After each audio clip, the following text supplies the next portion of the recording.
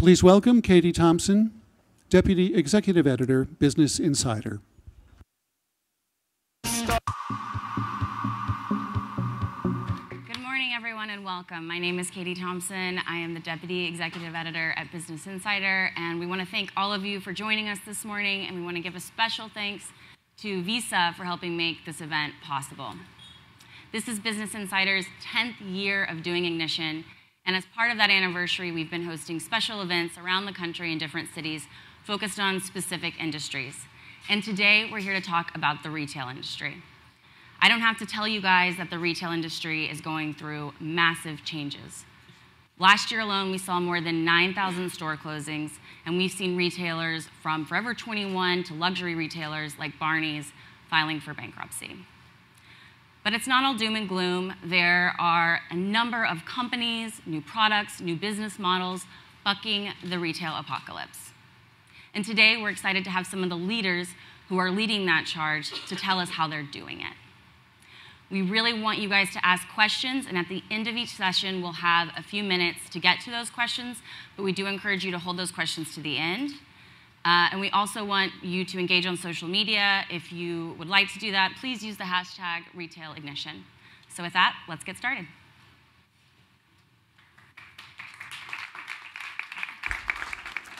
Please welcome Jeff Ramsey, co-founder and chief evangelist, eMarketer.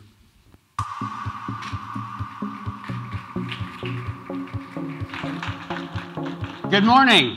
Can everybody hear me? Wow, I can hear me. Wow, that's a little too loud. Okay.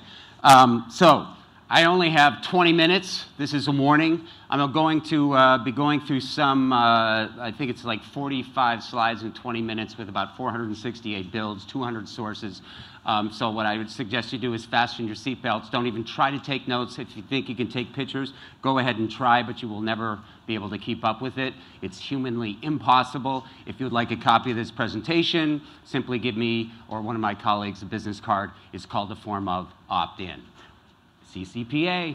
Okay, so what are the 6 trends that we need to be aware of and what we're going to cover in the next 20 minutes? They go as follows. We're going to take a very quick top-line look at what's happening with e-commerce growth. Yes, it is growing. Mobile shopping and buying. And by the way, just as this is a real story, I left my phone in the car today, and I feel naked. So if I look a little weird or uncomfortable, that's why. We're going to talk about social commerce. Is it finally taking off? Frictionless commerce. This is a very exciting topic for me because it's just getting faster, better, easier. Digital ad spending by the retail industry. Is the retail industry keeping up with digital ad spending? And then mobile proximity payments. We're only going to be able to just kind of touch the surface on each one of these things. And let's start with the top line of e-commerce growth. We get right into it, and what we find is, yeah, it's a big thing. E-commerce tops $666 billion, according to eMarketer. This is what our forecasters look at all of these numbers all day long and try to triage from all the thousands of different sources, and this is what we've come up with. And that equates to, that $666 billion equates to 1 out of every $12 spent on retail. And the growth rate this year, we're predicting 12.8%, just to kind of put an emphasis on it. And that is versus 2% growth rate for total retail sales. That shouldn't be a surprise to anybody in this room. When we look at the net centricity factor, what am I talking about here? I'm talking about the percent of total retail sales that are done via e-commerce. We find that, surprise, books, music, and video is number 1. Amazon, of course, led the charge way back in, what was it, 1999 with books, and it's just taken off since there. Almost half of books, music, and video are done online. That's followed by computer and consumer electronics, which makes sense. Technology folks tend to be more digital. And then finally, we have toys and hobbies. And about 32% of those sales are done online. So categories do make a difference. So, big surprise here. Amazon is a very, very big player in this. $257 billion out of 666. Do the math. That's 4 out of $10 go to Amazon, e-commerce dollars. And if we look at the entire $5.6 trillion that are spent in retail, Amazon comes at just under 5% at 4.6% of all retail sales. So truly, they are the 800-pound gorilla in the space. And just to show you how big, eBay's next at 5.7%, and then Walmart at 4.8% of e-commerce sales. Even though they are obviously spending a huge amount of money in the e-commerce space, they still have a long way to go. Amazon is still crushing it with 18% growth this year versus that 12.8% growth for overall e-commerce, which we saw before. Now we move to mobile shopping and buying trends, and I'm frustrated because I don't have my mobile phone today, so I can't do any shopping or buying, and I'm feeling really agitated. But what we see is that there's 167 million people in America who are buying stuff on their phones. That's 84% of all digital buyers. Let's look at the numbers. Mobile is by far the fastest growing retail e-commerce channel. This is the holidays 2019 sales growth by channel. Brick and mortar comes in at 2.5%, desktop, laptop 4.3%, mobile killing it at 25% growth, which again shouldn't be a surprise. What that means is that mobile, somewhere between 2020 and 2021, will eclipse desktop, laptop. In terms of e-commerce sales, it will be roughly half or more of all e-commerce sales, somewhere in that range, and 60% of e-commerce sales by 2023. So those phones are really active buying machines. And mobile influences also a tremendous amount of sales offline as well, and there's all kinds of numbers that support that. Now we get to social commerce. Everybody's been talking about it. Are people actually buying stuff on Facebook and Pinterest and YouTube and so on? And the answer is, well, kind of, sort of. Well, this looks at the share of referral traffic to e-commerce sites coming from social, and we see that it went from about 3.1% in 2016 to 2019. It topped in at about 9.1%, at least according to Adobe. So social share of referral traffic is going up. And we find that social is by far the fastest growing referral source for for online retailers. It's up something like 110% versus last year. Direct purchasing on social media sites is also growing. It tends to impact mostly at the mid-funnel range. And this is looking at U.S. internet users who purchase directly on social media sites. And we see a pretty significant rise from about 13% to 21% over a pretty short period of time, or 1 in 5 adult internet users making purchases directly on social media. Even if they're not making a lot of them, they are doing it at some rate. It's not a routine buying behavior just yet. Pinterest and Instagram checkout are leading the way. Pinterest really got this started. Look, it's more Midwestern, middle-aged women, but man, it is a buying platform if there ever was one. All the data suggests that, even though it's somewhat niche, a lot of sales go through Pinterest. But you got to watch out for Instagram checkout. Of course, Facebook's always trying to mimic the whatever's successful out there. And now you can look at a photograph of a particular blouse you like and go and buy it with Instagram checkout.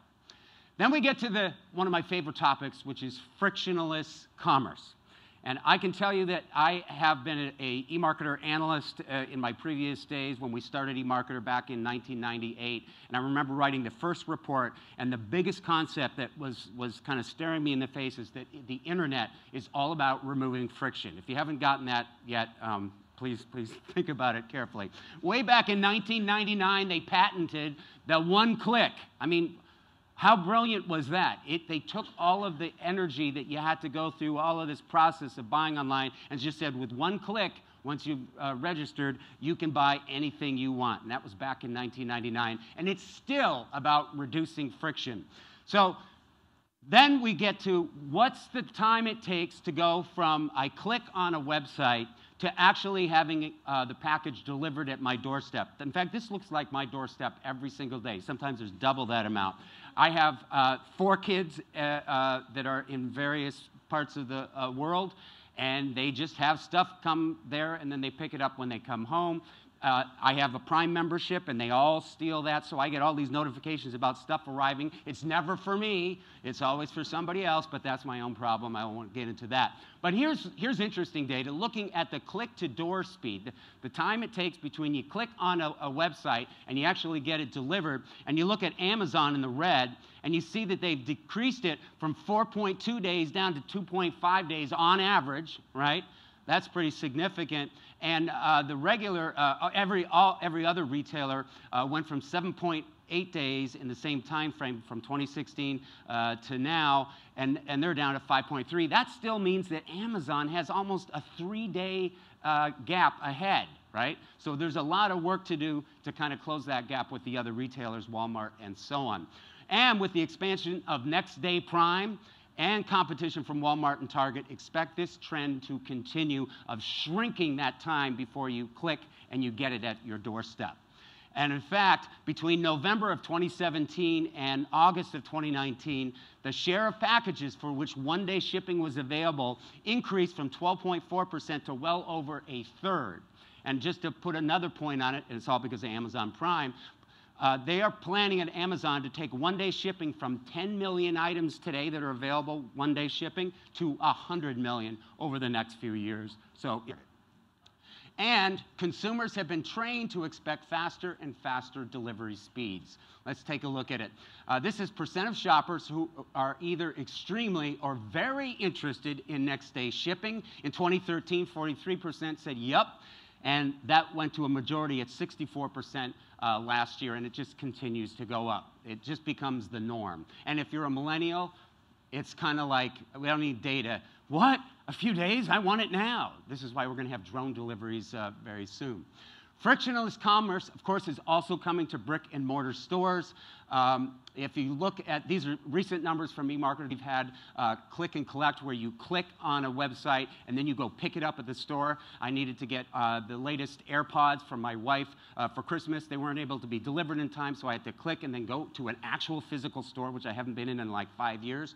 And I went in and I picked it up. So this is a phenomenon, and about 138 million people are doing this today. That is 2/3 of digital buyers, or 50% of the population, are doing the click-to-buy scenario. Moving right along, if we look at click and collect share of online sales for leading multi-channel retailers, and you see a steady increase from 19% in 2017 to about 22.5%. Steady increase. We'll just expect to see that growing over the next few years.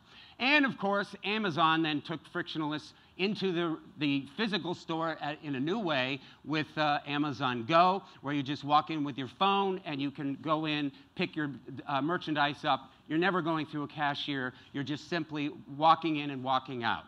It's really kind of a cool concept if you haven't seen it. The global forecast, this is from Business Insider, which eMarketer just merged with, by the way. The global forecast is for 10,000 autonomous checkout stores to roll out within the next 5 years. So from 350 to 10,000 in a very short period of time.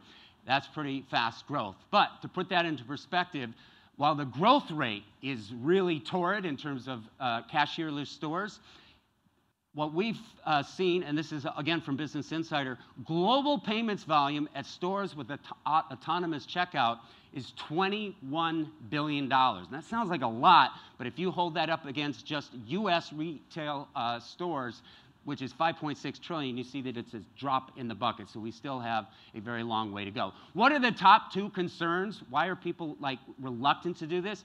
One is they're worried about being charged for items that they didn't want, right?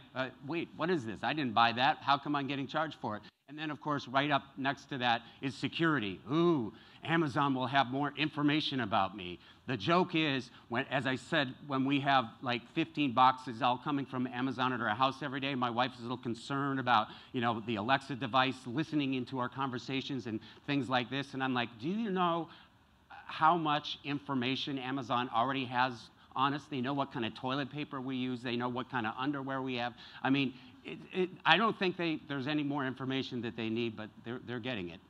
And then you got voice-activated devices. Anybody have an Alexa or Google Home at home? Okay? And anybody who has a phone is basically using voice-activated too. Why? It's about reducing friction. I don't have to go to a phone or a laptop and sit there and text and type. I can simply use my voice and stuff happens. So once again, it's about frictionless commerce. The increase in people who have voice-activated devices is just exponential. At this point, or actually in 2019, It's 23.5%, and by the end of this year, it'll be 25% of all of us, not just internet users, all of us in America will have one of these devices sitting in our living rooms or our kitchens or all of our rooms. So that's 24% roughly in 2019. If you look at millennials, that number goes up to almost 40%. So if you're trying to reach younger people, better get on those machines pretty darn quick. 40% of smart speaker owners have used them for shopping, right?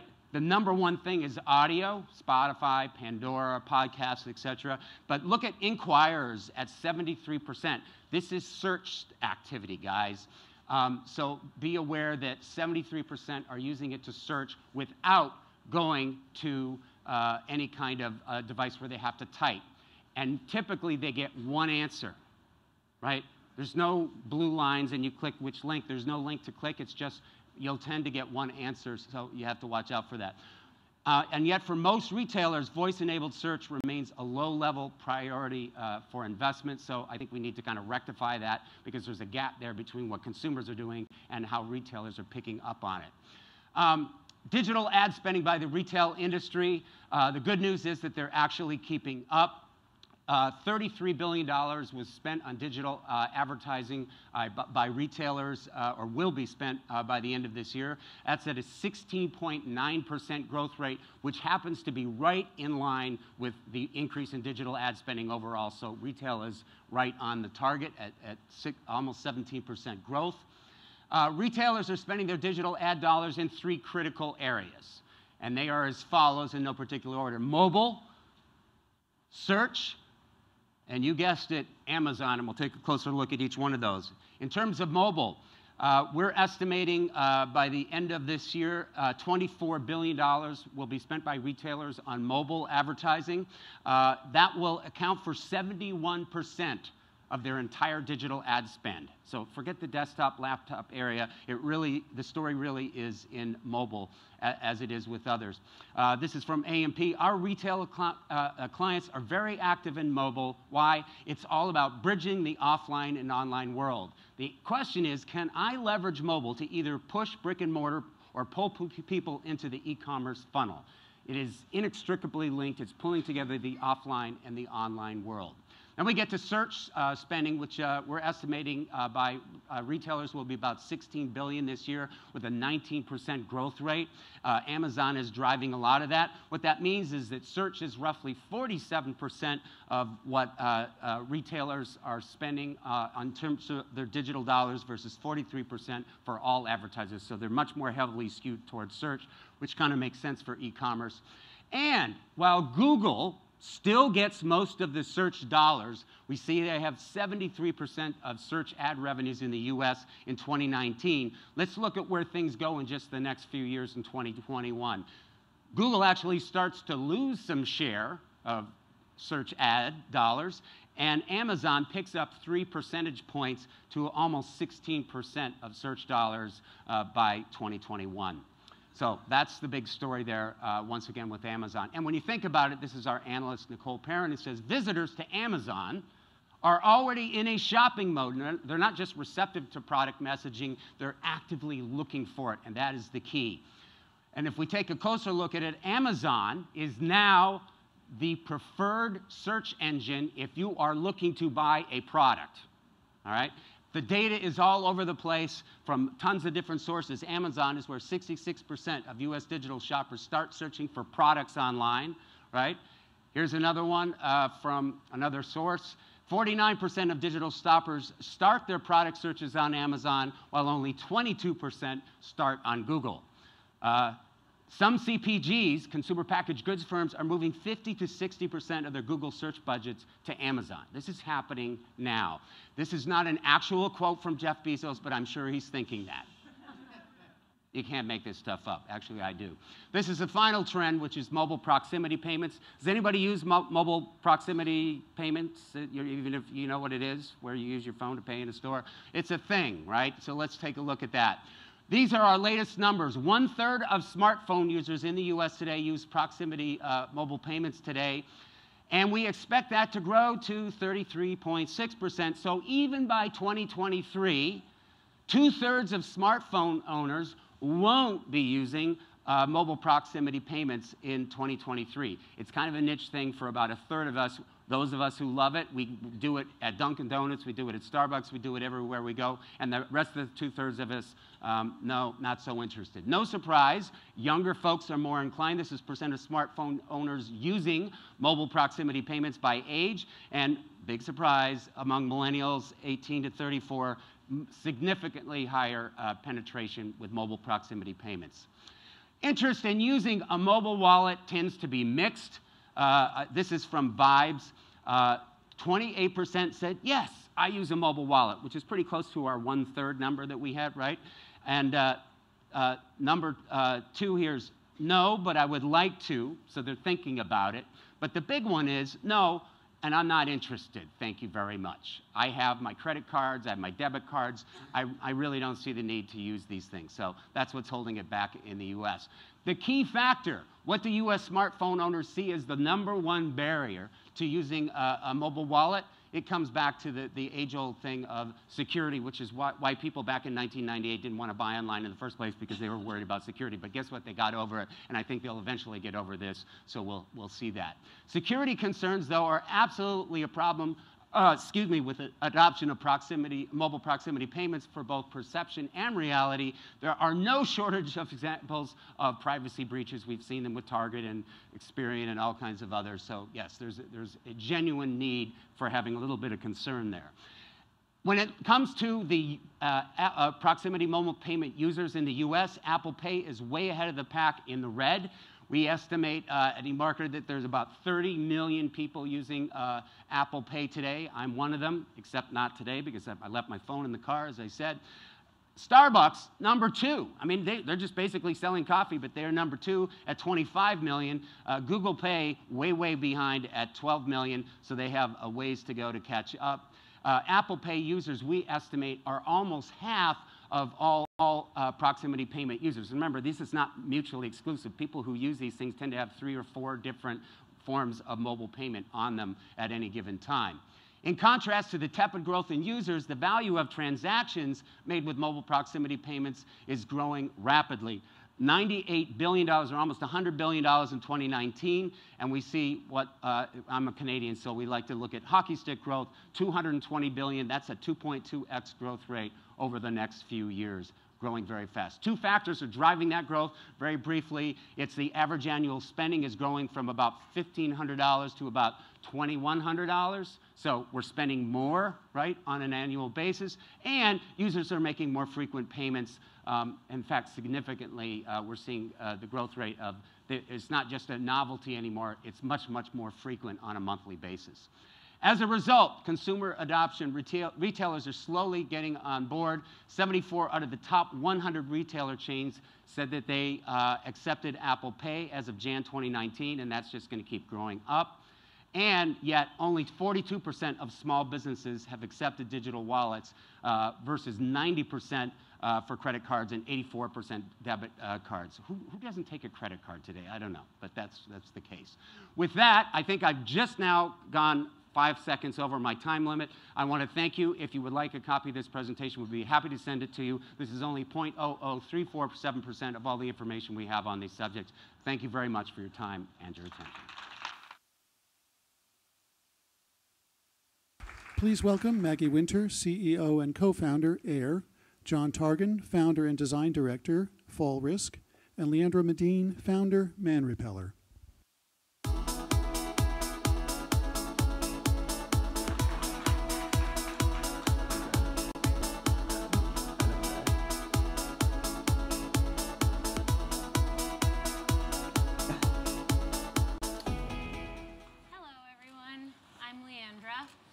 This is John, this is Maggie. Thank you all for being here. Thank you, Business Insider, for having me.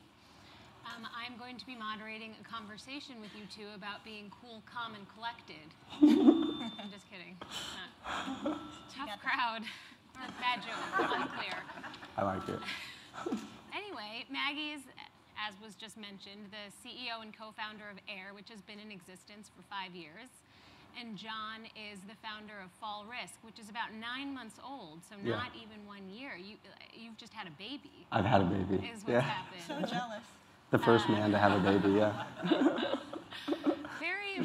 Fortunately, both companies are profitable, which is very cool in a landscape that has prioritized and favored the cool factor over profitability, and both of you seem to retain both properties, which is very compelling. So I'd love to dig a little bit deeper into that, but let's first start with your experience. Maggie, you really started your career at J.Crew, and particularly were there during like a golden era of Michelle Obama days and times. I was there from 2005 till the end of 2012, and to your point, it was when the Obama girls wore crew cuts to the inauguration, and Oprah named the ballet flat as one of her favorite things, and Jenna Lyons became a bold-faced name, and it was such an exciting time of brand building and great design and great merchandising. While I was there, the company launched Madewell, which is where I met one of my co-founders, Jack Cameron, who was Madewell's first denim designer, and it was a really, really exciting time to learn from leaders of the industry, and J.Crew was doing such a good job of democratizing high-quality raw goods, working with Laura Piana and Harris Tweed, and telling mill stories, Baron McNutt, Irish linen, and they were really making high-quality, thoughtful design accessible to a mass audience without commoditizing it. And it was an awesome 7 or 8 years to learn from industry leaders. And what made you want to start Air? As big and as successful as J.Crew was, there were things that the company wasn't focused on that, as a person at the time in my late 20s, felt like no-brainers. Digital commerce being one, digital connection and community being another, and just sort of the idea of connecting, having a sustained direct connection with your audience when it comes to every touch point, whether it's how clothing is photographed, designed, or discussed, and that was something that really resonated with Jack and with me, and also the idea of simplifying everything. 2012, when we first started working on Air, was kind of like the peak of the Zarification of the retail universe, and you had everything instantly accessible, so cheap, so fast, so immediate, but it felt like amidst all that choice and noise, there was an absence of clear, consistent quality, and that there was an opportunity to kind of cut through the bullshit and offer really thoughtfully designed product that could be available to a lot of different types of women that didn't rely really heavily on labels and logos, but that it was about simplifying everything and bringing good design to everybody, and taking sort of a seasonless, timeless, ageless, more classic approach to what we knew works year after year. And 5 years ago, you were definitely a leader in that space, but it's become fairly, I don't want to say commonplace, but par for the course for brands to rely heavily and emphasize the quality of their product and to have it be a little bit quieter. So we can talk about that a little bit later. But John, you have a pretty elaborate history of working at luxury houses, Celine, Prada, Marc Jacobs, Burberry? Yes. Burberry. And this is the second brand you've launched. Correct. The first was Baja East. Tell me a little bit about why Fall Risk. I think first and foremost, I'm obsessed with brand. My biggest MO was to... What does that mean, though, obsessed with okay. brand? I'll tell you what that means for me. So it's, I'm obsessed with how a brand interacts and like what that touch point feels and looks like across like all their forms of communication. So I'm obsessed with, because I think a lot of marketing is BS, so I think it's how do you, no matter what the product is, like even at these luxury houses, like you peel back some of the some of the layers, and bags are actually coming from China, and made in Italy stamps are happening in Italy after the final stitching is constructed. So it's marketing. Brand for me is tied into marketing and how you communicate the message you want people to see. And my kind of MO was I was in this rat race of doing shows, creating 80 looks to ultimately narrow it down to what my actual customer wanted to buy or what stores wanted to buy. And I was just kind of over that. I wanted to deliver, and first off, I wanted to design product that I was obsessed with, and that could just be one single item, and I wanted it to be limited, and I wanted to create a whole new narrative, which was not about, I didn't need to show you a world of, 80 looks down a runway to have you feel and understand what my brand is. So, did you ask what compelled me to start? Well, was that, partially, was Yeah. that sensibility or that understanding contingent on what you saw happening in the culture? Or just the way that you were interacting and engaging with other brands? Yes, what I also, one part that, right, which is my spectrum of how I consume also shifted. So, so I wasn't just interested in luxury brands. I wasn't just interested in certain things. I became more kind of niche by product myself. And then the second part was I definitely saw the way people were looking at products. Like, where is it made? Is it sustainable? What goes into it? Who's making it? And those things started to drive me to where this idea around specific craftsmanship became my key focus. So it was, how can I make the best product at what I still think is which was a new price point for me with Fall Risk, but how can I make the best product that is overall sourced, sustained, manufactured in the most, in what I consider and determine the most ethical ways alongside a lot of other kind of metrics that monitor this kind of thing, and how can I deliver that in a way that is fresh and new? So I want to talk a little bit also about this impact, this shift towards sustainability and the way in which all brands are talking about sustainability, because it seems like such a hot box.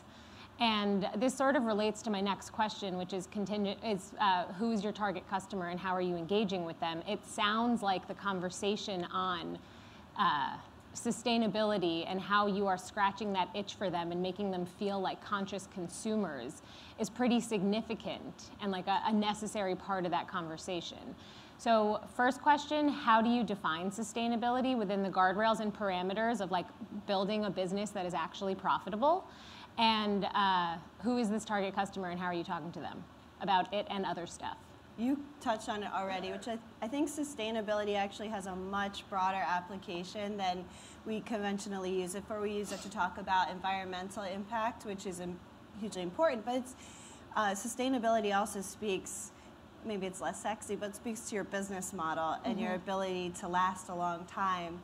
I mean, Jeff was just talking about a company he founded that's 24 years old. 24 years old is a big part of your adult life. You start families, like life happens. That's not a quick turnaround. And I think that right now there's such a trend in our industry and in retail to, with all, the cult of entrepreneurship and how attractive startups sound. That it's all about growing quickly or scaling fast, and really it's about resilience and maintaining a long-term consistent connection with a customer. We talk about like connectivity and community and this cult idea, you said the cult of brand. Ultimately, brand is about consistency. It's about delivering and maintaining a consistent relationship with pops of surprise and imagination throughout to keep you interested. It's a relationship. It's a long, ongoing thing. And so when we think about sustainability, we of course think about water consumption in the denim that we're making in LA. We also talk about the integrity and ownership of the mills that we work with. We love working with third generation, family-owned businesses. And we also talk a ton about how do we ensure that our company and our brand exists for our customers 5 years from now in a way that is going to continue to resonate for them. And to have that kind of consistency and continuity, you have to have a business that runs on its own margins and that thinks centrally about serving the customer and creating value in her life first. And so sustainability is not just about our water consumption or cutting down dependence on chemicals in our factories. It's also about making sure that air lives all year round for many years from a business standpoint. Fall 2020 is sustainable, but the model is not. Exactly. It doesn't matter if you're not, if you're not around 5 years later. Right. Okay, can you repeat for 1 sec the question? What is sustainability for you, and who is your target customer, and how are you engaging with them? Okay, sustainability, So it's a three-pronged. I align similarly over there as well. I would say sustainability is for me specifically. I have started off with a niche which is knitwear, and so I can control my waste. I do a lot of 3D manufacturing. Also, I can get right into biodegradable yarns. Proper dyes, plant dyes, things that aren't toxic for our planet. So that one part within itself for me was a focus from the get-go. And then I think about, I very much within my personal life and my business life, I mirror my same patterns with both. So, I have no plastic in my office, I have no plastic in my home. I have compostable shipping bags, I've eliminated tissue paper. All of these things, I actually think that I have to personally live in my life. And because I think when you asked about the target consumer, I set out to market to and sell to what I thought was, let's go with 35 to 65, with a certain amount of spend, similar to where I had been before in my career with my customers. And what happened after my first volume dropped was I had this shining bright light of Gen Z. To be clear, you refer to collections as volumes? I do, yes. Okay. Yeah, I do. And because volumes are all, they're chapters to me ultimately, right? So I'm writing this novel, and what you're going to see from me from one volume to the next actually works back to what came before, but I can also interject whatever I wish. It's really essentially my own personal freedom as a designer and as a businessman to not think, and also to say to somebody, you are building a wardrobe, right? And whatever you buy from others or whatever you already own, it should all speak back to what came before from me personally. I don't want you buying, a knit dress that you're like, oh, that was just of the moment and it's gone, right? So back to my consumer part really quick was, I set out to market to this luxury segment, and I was like, oh, okay, that's what I know, that's who I'm gonna hit. And after my first volume dropped, I had this shining quick data, which was I was hitting 17 to around 30 as over 80% of my base. Second time, I hit again. So I had this, and I think it's because also mentally, I'm 37, but maybe I operate in the mindset of a Gen Z person, which I don't know what that says about my adulthood, but it is something that I had this audience shining out to me, and that's where I was like, I have to listen to what my data is showing, what this base is, and now who am I marketing? I'm after Gen Z, or I want to keep this dialogue open because that's happening naturally and organically for my business, and then, okay, I can go after these other people or whatnot, but Gen Z began to be the immediate demographic that was consuming my brand. How important has the concept of community been? Really identifying your customer as a community that you're building and cultivating. Well, you said something interesting earlier that made me think about the sustainability thing relates to community too, is that you were talking about how you used to work on creating 80 looks. And the amount of sampling and development that goes into editing down to 80 looks is massive. It's probably more than either of our brands should produce in 3 years total. And that used to happen 4 times a year, 6 times a year. And the idea is now we've got this completely fractured retail landscape where instead of a few big resources that make everything for everybody, you have many resources that make a few things for a specific customer in mind. And I love that you have such a broad age range that you thought of intentionally. We have similarly, you'll see in our marketing, my co-founder Max's granny is one of our most popular models. She has appeared on Man Repeller several times in Italian Vogue, and she's super fabulous. But the thing that is so cool is that we align on a series of values, like you were describing, and we're uncompromising on some of those. Quality is one. That limits us on price points, so we're not going to be the most democratically priced denim brand on the market, but we can deliver made in LA jeans at a very fair price for how high the quality is, and they last season after season. And so we find ourselves, instead of aligning on exclusivity, instead of aligning on offering the lowest price, we really rely on brand, which is value. That's what, when you purchase something, you're indicating that you align with a tribal value set. For us, that includes thoughtful quality, includes confidence is a big one because it's not a big label or logo brand. And our mission, our company's mission, ultimately is to create confidence through clothing. I have to ask, what was the question again? How do you think about community? This is how Gen Z is. Oh, how do I think about community? This is how Gen Z is. Fracture points. I try to listen and okay.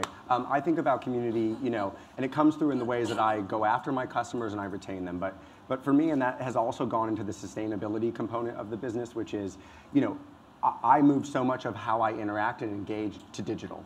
So, I hadn't have a membership program. Everyone gets a digital card after they begin purchasing with my brand, and it flips and rotates in a 3D, model that can go in your story, but also you can use that at my event to get in right away. So my biggest thing has been, how am I giving to my customer this, let's call it added value, right? Like, how am I giving them that in ways that are, I think, also cool, interesting, shareable, collectible? Those are fundamental things for me, which is, how does my brand enhance the way somebody experiences it, whether it is digitally or it's at an event or activation I have. It's that important component, which is community is based when people now start thinking about fall risk beyond fall risk close, right? And so my MO is to create a community that is a thinker. That's a fall risk action. That's this. I no longer just think about how am I going to get people in my clothes, because for me, there's no better thing than seeing that, but for me it's really, how am I going to get you thinking about me in the context of other parts of your world, right? And that is my idea of community. How do I become a mainstay in your world? Yeah, how do I become a mainstay? Well, so to this point about customer journey and acquisition, how are you acquiring your customers, and what is, I know you have a somewhat unconventional journey laid out for your customer. Would you like to talk about it? Sure. I think I kind of buck the trend of, make things easy and, deliver it in one click, like the Amazon approach. Not frictionless. Not frictionless. I purposely, when I set out and launched Fall Risk, my MO was know as much as I possibly can, right? And so I launched the brand under a phone number, 212-982-RISK. And the only way you could purchase my brand, it first launched out with what is kind of like a QVC model. So I was talking through the brand live, and you had to dial in to order it. And so what happened is, I got people on the phone, and I immediately, first off, saw what people wanted, because they're like, I want this 69 polo in teal, I want this, the lay rib dress, I want this. And then I also heard them say, why isn't that in black? And of course, me, I'm like, buy what I have. But that's feedback, right? And so I actually took that into my mind. I'm like, it's almost like working at a boutique and hearing the 100%, customer. 100%. And when I think about trends in retail, or I see those numbers from Jeff's presentation around, the up here and the down here, it's the stores that I know that are doing the best are the independent boutiques. I mean, and I'm generalizing based on my kind of network and what it is, but the people who know that you already own a blazer from the Row, but you're going to still link it up with your denim from Air or whatever it is, but they know your life enough, right? And that is ultimately what, what I think is moving that needle of also community. Those are independent communities within these stores that the women and men that shop at these stores go to them for not only where are they going to eat, but how am I going to look at that black tie, at this thing? How do you know my life? So how important are Oh, thanks. the other social platforms in this marketing mix? I love that you used something old school as like a landline to connect with people, a 212 number at that. We will FaceTime customers, and we'll do FaceTime Fridays with Jack, and it's similar. It's the person who's making all the decisions about the construction and design of the garment, having a face-to-face, the next best thing, to a face-to-face conversation with somebody about their lifestyle, their needs. It doesn't start with what size jeans do you wear. It starts with where and how do you live, where do you work, do you have kids, like what's your day like, and then, getting to know a person. The stores are still the best place for us to connect with people and generate long-term customer value and initiate a relationship. It's not just a transactional place for commerce to happen. We have our stores are the size of studio apartments. They're really small. They're pretty efficient. They don't have a lot of product in them. They have great energy and vibes. We spend more time, energy, attention, and money on our teammate members there than we do on the fixtures. Because at the end of the day, the customer who comes in, or they don't have to be a customer, just a woman walking in is going to walk away with, just to your point, an experience. It's not about, the shopping bag. And so nothing beats in person. That said, Instagram stories are an awesome place to, it's not hanging on the wall forever. It goes away after 24 hours. So it's a good place to let loose, be yourself, have a voice. Test. Exactly, and have a back and forth.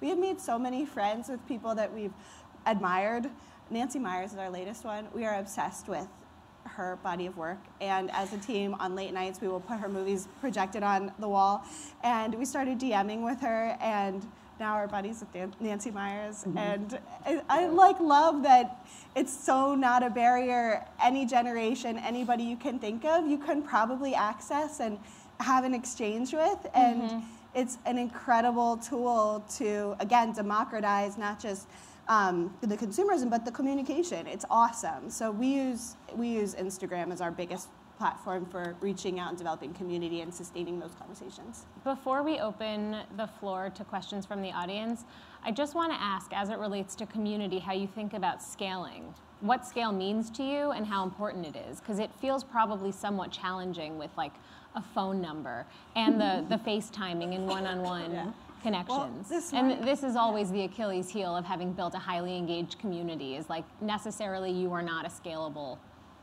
individual. I knew we were going to talk about this a little bit this morning. I did my first thing check-in on Meghan and Harry on the Daily Mail app, and I got served an ad that said that Shop Up is now available on Amazon Prime. So I guess by our partnership with Shop Up, you can order Air on Prime way before we had thought that we would be able to.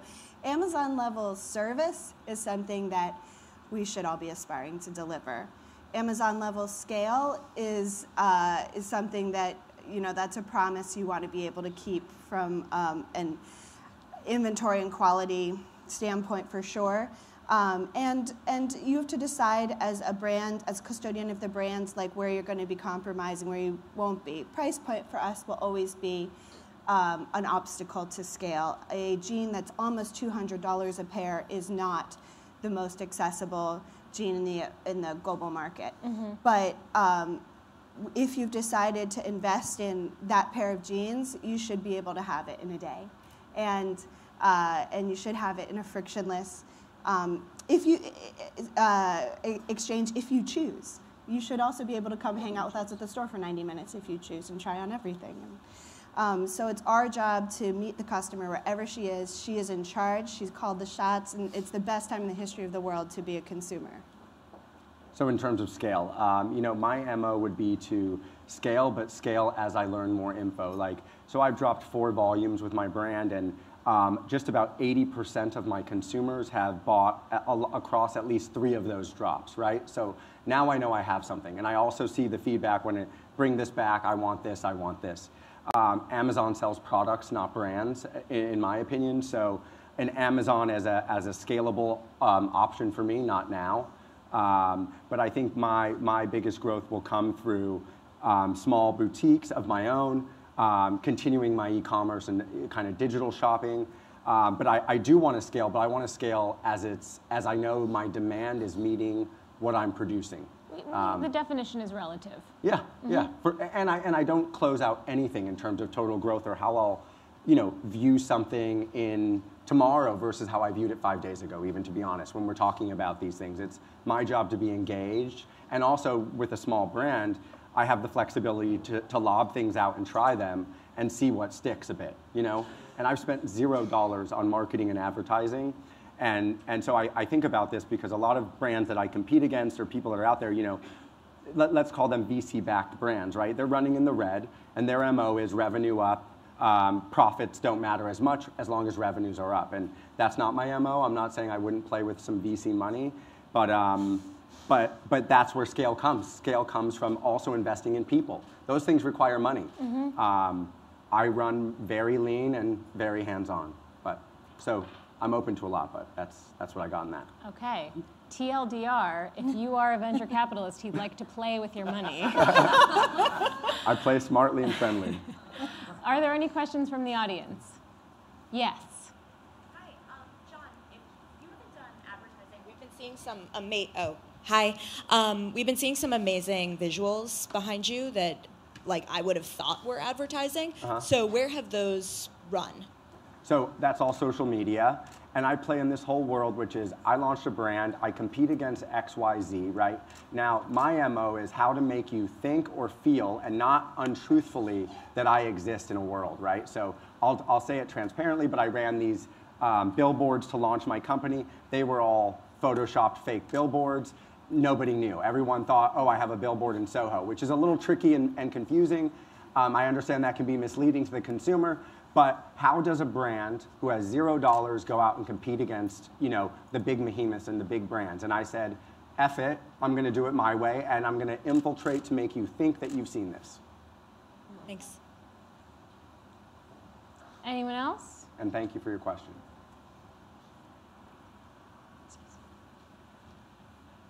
Hi, this is a question for both of you. How do you guys balance your acquisition budget and your brand budget? Where do you put more resources, and how do you deal with, on the acquisition side, maintaining brand while also understanding that you have to drive volume of orders? Well, like John, at the beginning, we didn't spend, and I love that. That's genius. We could have saved some time and money by just photoshopping that shirt on Oprah. But, no, just kidding. She bought it in the store. I love that. It's amazing. But at the beginning, we didn't spend anywhere, and that's a little bit of an overstatement. But most of the pictures that you've seen are my co-founders, and we take them ourselves. And what we've learned is that not all dollars are spent equally as we've started investing. And what we think of as a sort of dollar match strategy, where we look at digital marketing, which returns 5 times for every dollar in the next 30 days. That's a great place to start scaling. But long term, okay, those customers, their average value is this, and they are going to return at this %, and they might not come back and repeat purchase. And you compare that to something like building a store or launching a catalog, which are more capital intensive but create a longer term connection with a person. And I think of it as literally a dollar match strategy. For every dollar that we're spending digitally, we need to match it with something that has a longer lifespan, and that is going to attract a higher value customer either on their first order or over repeated purchases. And you see the highest values in places like catalog, where you can tell a story. We launched a catalog, kind of like a landline thing, where our first catalog had paper dolls in it that you could cut out. It was something that we could only do in print and not digitally. And we found that that channel actually had the highest average order value, even higher than our retail stores, which is higher than our website. And so we think about always a sustainable and long-term view of how we're spending our money. Just to answer that quickly, I have 0 acquisition budget, but I think as a new brand, my game right now is eyeballs and awareness. So my biggest way into this customer acquisition idea is who and how can I leverage that fit into my same voice and kind of brand integrity and pillars, right? So I launched one of my volumes, Volume 4, with Depop. It was called Remix Responsibly. Depop has 13 million users. A huge chunk of those users are Gen Z, right? So here we go, my customer aligned to their customer. And I sold all of my prototype and development samples, as we were talking about what you make. I sold them all as one-offs through this app of users who are curating their own stores. And that's my MO. So my customer acquisition is directly related to who and how can I partner that are going to leverage my brand. So that's a $0 spend, but strategically plotted out against who I think is speaking to a similar base, if that answers on some way there. It's very clever. Necessity is the mother of invention. Founder brands. How important do you feel that you are to your brand image and identity, being front and center? People see how you wear your product, style your product, live in your product. How important are you to the image of your brand? Okay, I'll answer that very quickly, which is people see my Instagram and they're like, hell no, why is he doing that? And that is linked to fall risk. Fall risk is built on this premise of, you get knocked down. I had a job, a big corporate job I was let go from. I'll keep it very straight with you. And where did I go? I spiraled into shame, and how do I do this? And then I thought, that's not me. You get back up, you pursue, and you go. So I have a direct alignment to my brand, but I think I'm in the phase of what is too much and what is brand appropriate, or where do they link? But I would say I'm 100% intertwined to my brand, and I run and operate my business, my social, all of these things that way, which for some might be a little bit much sometimes and provocative. So I'm finding that balance, because I do want to be responsive again to people's feedback, but that's my first MO, is I run them completely intertwined. I'm the opposite, I would say. Leandra's probably the person who would give the best answer to this question. Not to put you on the spot, but in terms of voice and strategy and momentum, integral in terms of identity, anonymous. I would hope that AIR could belong to any woman in this room. And it's purposely not a person's name, and it's not just for one type of person. That said, the company wouldn't be what it is without the 6 or 7 people that we have as full-time employees. There's absolutely a huge contribution impact for every single individual on the team. It's the weirdest range of personalities you've ever seen. We've shared a team member before, and a special guy. We have a team member who has hiked from Mexico to Canada twice. You know, we have a really diverse, funky, awesome team, and our brand wouldn't be what it is without each of those ingredients in the mix. And it definitely isn't one person. It's for sure a combination of a range, but yeah. Well, you know, I think that's always been true for brands, and it's been heightened and probably hyper-literalized in the era of social media. But every successful business, frankly, that is out there is derivative of the distinct creative vision of one individual, and the most scalable way to take that vision. To take that vision and make it the most scalable, you build a product, because necessarily within that product, you pack this vision and then you make it en masse, right? It's a little bit more challenging when it's one specific voice, like mine is. But I've really doubled down on building this attitude and turning Man Repeller into a platform that provides permission more than anything else, and that aligns with perspectives that are different from my own, but still very much within the world, the ecosystem that Man Repeller has built. So I would actually say that for as long as brands have existed, as long as successful businesses have existed, the creative vision of one individual has always been paramount to the success. But what is different now is that we see the faces of these people in a way that we never used to. Well, you've done it well. Well, you know, I'm a showman, so my situation is different, because, you know, I walk in there and I'm like, the star is here. I don't do that. Well done. Good luck to everyone who's coming next on the stage. Thank you, everyone. Thank you. Thank you, Andy. Thank you, both. Please welcome Mary Kay Bowman, Head of Global Seller Solutions, Visa Inc., and Dan Van Dyke, Research Director, Business Insider Intelligence.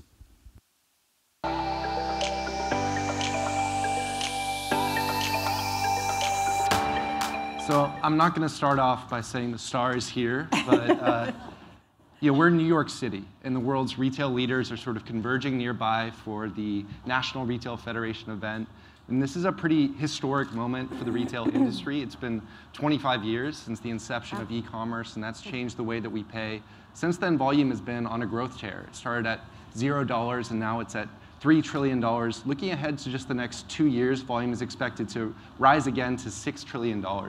So in the midst of this sort of exponential and rapidly increasing growth shift, Mary Kay, thank you for joining to shed some light on this.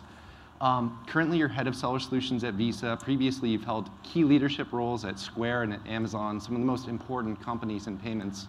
So I think you would bring a unique vantage to this conversation. I want to tap into it with the first question, which is, you see billions of transactions flowing across your network. That represents trillions of dollars. That's a wide-angle lens into the state of retail. Jeff was giving his thoughts on the state of retail, but I think we all want to hear, what do you see as you look across the Visa network, and what role does Visa play in enabling this sort of payments ecosystem? Yeah, I think I'm not going to quote as many facts and figures as Jeff did, because I can't speak as fast, I don't think.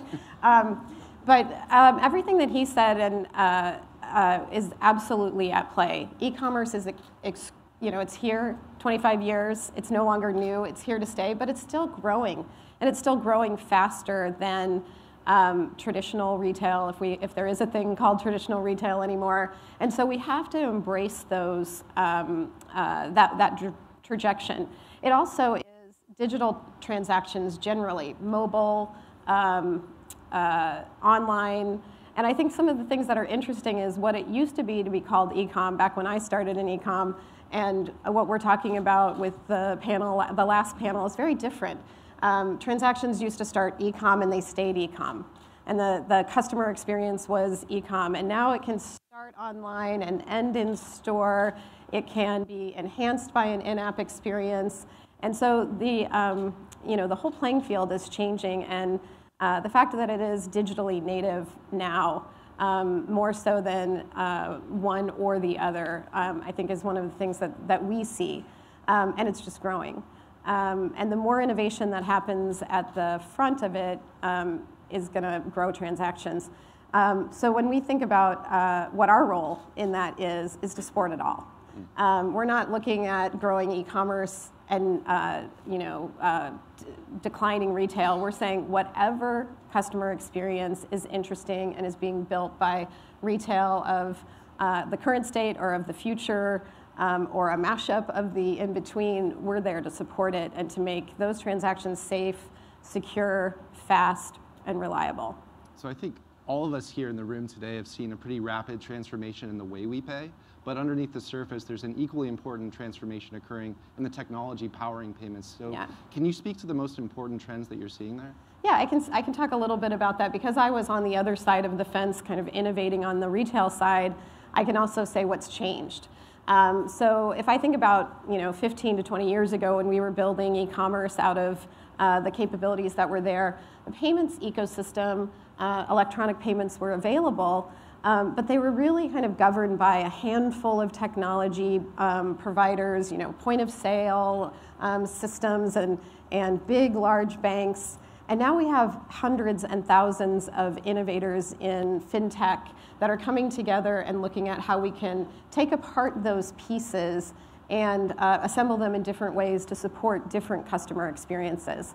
So I think one of the things that would have been like kind of out of the box, and sometimes really big boxes like cash registers and terminals, is changing to APIs and to component services and to software that makes it easier to build the experiences that somebody needs to do to support their ideas. Again, to make it fast, secure, and reliable. That's what the sellers want from us, and that's what consumers want from us. One of the areas that I think we've kind of put a lot of our innovation space in is in tokenization. Those are the things that were kind of unbundled from the big boxes, the cash registers, and the big equipment that we had seen, and looked at how do we make that available to innovators? How can they build on top of that to create new customer experiences? So tokenization is something that we want but we think is driving a lot of the other experiences because it just works. Once you get it implemented, it just works and it's there for you so that the closing of the sale is not in the way of the customer experience that Maggie and John were talking about before. So tokenization, it's the age of mass data breaches, and I think it's an important concept. It's also a 5-syllable word. It's difficult to get across. So what's your plan to get the message about the benefits out to consumers and to merchants alike? Yeah, so it's a great point, kind of leading with tokenization as opposed to like denim and brand and empathy and experience. You're like, oh my gosh, what am I doing here? And so the reality is that customers don't want to talk about tokenizations. We probably will never use that 5-syllable word with customers. But they want to know that their transactions, that their ability to close the sale is secure. It's just going to work. It's just going to happen.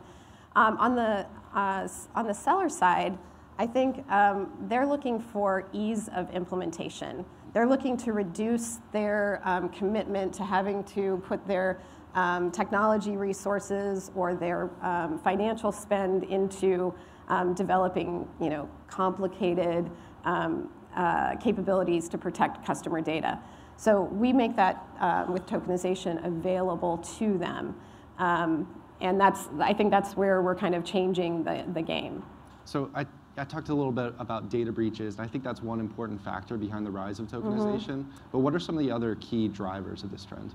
So I think some of the key drivers are, just what we were talking about, the rise of the digitally enhanced experience that people are putting together, mobile first or e-com first, which means that customers are having to hand over a lot of data, and then it's processed kind of behind the scenes.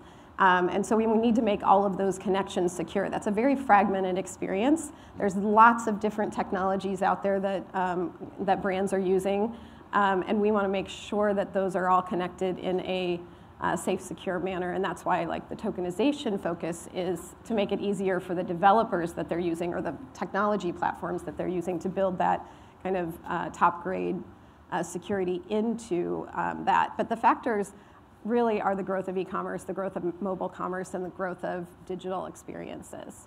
So Jeff had a great visual of a 500-pound gorilla, and I think there's a 2-ton elephant in the room. Visa yesterday made an acquisition, a Plaid, $5 billion, 5.3. Can you speak to that at all? Well, it's very early days. It's less than 24 hours, in fact, and so we don't have a lot more to say than what we said yesterday, but we're very excited. There's very much more to come, and it's very much in keeping with this enabling technologists to build better experiences for our customers and for our sellers. So earlier when we were talking before the session, you brought up guest checkout, and it's one of the more painful experiences in e-commerce, as you put it. What makes it so painful today, and ultimately what can be done to solve that issue? Yeah, so it really does tie in with the kind of security and the tokenization experiences, because those tokenization and e-commerce, it's a great experience. I'm sure everybody is a registered user at least one site or app. And it's very easy. Once you get registered, it's very easy to check out. It's very seamless. It's very frictionless, as we talked about before. But 40% of our transactions that occur digitally are still under kind of a guest checkout experience, which means they don't have all of our data. We do have to fill out a lot of forms, and it really slows down the experience. And where we want to make progress is to make that customer experience for guest checkout as safe and secure as a registered experience, but also as convenient. We don't want to see the kind of, more than, I think still more than half of transaction or experiences, people experience cart abandonment. So half the time, people are leaving the experience and not closing the sale. That's bad for the sellers, but it's also bad for the customers. And so what we're looking to do is take the benefits of tokenization and the other components that we have and build it into a guest checkout experience as well. So with SRC, there are a number of different buy buttons. You're coming at this a little bit late to the game, admittedly, but you have scale playing to your advantage. What makes you confident that you can get a competitive edge and stand out with this SRC group effort? Well, the SRC effort, or the buy button that can make a guest experience as seamless as a registered experience or a recognized experience, is something that we've been working on for a couple of years. And it does take a lot of people to coordinate. So that's one of the things when you say a little bit of the elephant in the room. It seems like we're moving slow, but we're really aligning sellers, other service providers, other banks, and other networks under a global standard. And that's really important for our sellers because they don't want to invest in technology twice. They want to invest in their brand. They want to invest in their denim wear. They want to invest in their service. They don't necessarily want to invest their time and money in building on another standard. So working together with the rest of the industry to consolidate the kind of, it's almost like a NASCAR experience. You see all of the different badges and buttons on the checkout experience, and it can be confusing for buyers, but it's also really expensive for sellers to implement all of those different buttons. And so consolidating to a uniform experience is something that we think will ultimately benefit our customers and our buyers.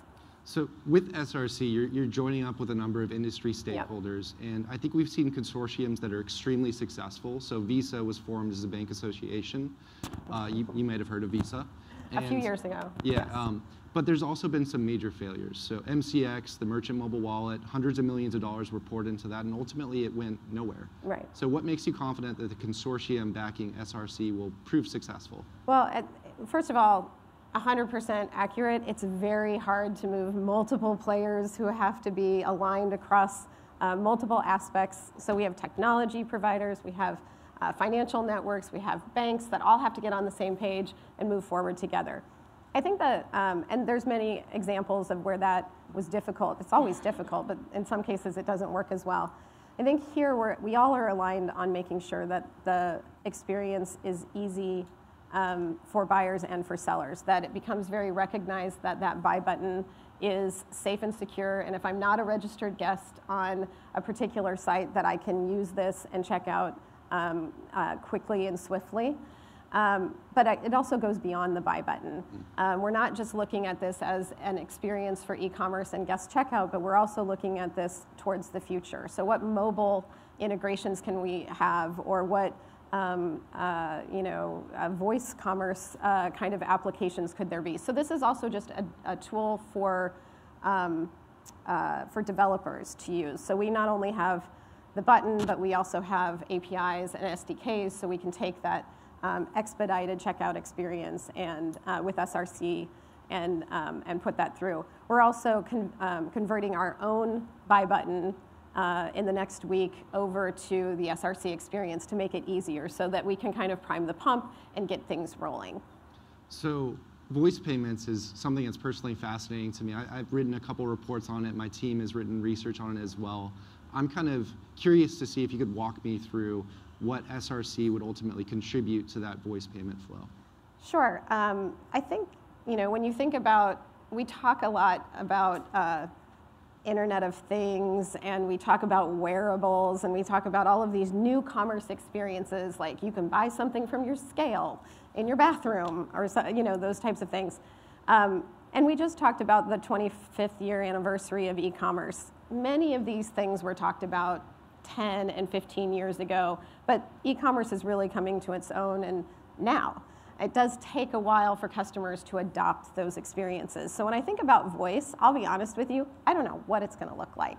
I know there are people at Google and at Amazon working on these experiences, embedding them into cars. We have an integration with Sirius for IoT, and those will come together. But when I think about it from a product perspective, I do think about providing builders, the developers that are behind these innovations, with the tools to actually do that innovation. And that comes from Express Checkout and SRC, unrecognized checkout experience, registered experience through an API or SDK. So I think we have time for one more question. And looking ahead to the near future, SRC is going to come into the market. What are some challenges that could ultimately impede its success? What are you doing to design around those challenges? And what do all the merchants in the room need to know and do as this technology comes to market? So I think one of the things that, what could impede the progress is that people don't understand it, don't know about it, are too busy, they have too many other things to implement on their backlog to get it done. I think one of the things that is the most important thing is to know that the kind of tipping point is now with both tokenization and SRC. Tokenized transactions are at the kind of $1 trillion purchase volume level. This is not something that's going to go away. It's time to kind of get on the board. It's not going to be a bad investment. You're not going to have to do it twice. And I think the same thing for SRC, which is, we'll be converting our Visa checkout buttons to SRC. There's going to be lots of volume on it. Your investment in it is it's real. The tipping point is now.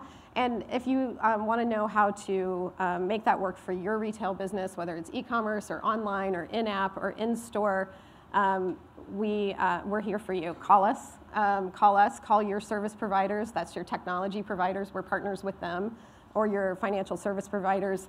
We're all working together to make it easier for retail to transform and innovate using tokenization and SRC. Great, thank you so much. So at this point, we have time for a Q&A.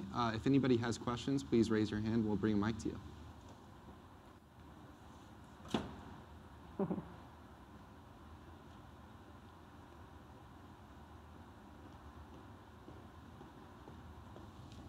So Jeff mentioned when he was talking about Amazon and the security, Amazon knows what underwear we buy, all these kinds of things. We have all the boxes. And yet there's this perceived threat with security, with payments and these kinds of things.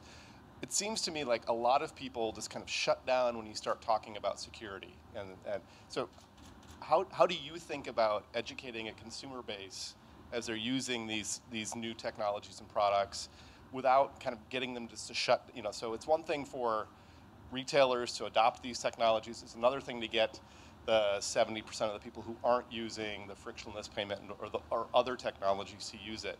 How do you think about your role in that process, and what does that look like?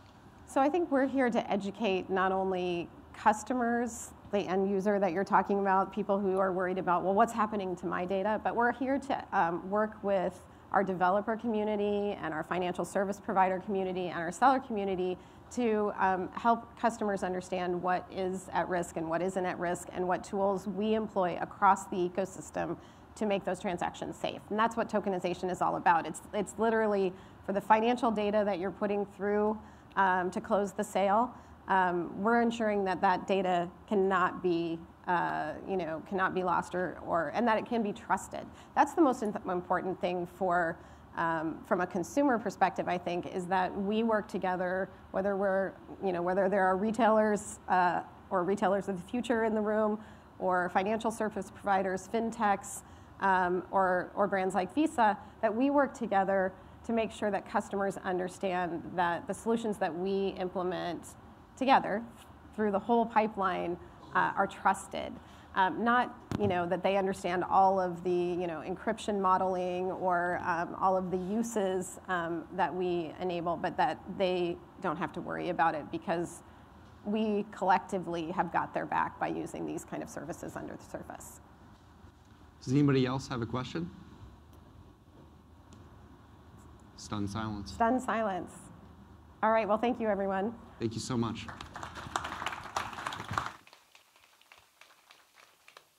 Please welcome Arpan Podaturi, Director of Product, Shopify, Michelle Cordero-Grant, Founder and CEO, Lively, and Anya Kane, Senior Retail Reporter, Business Insider.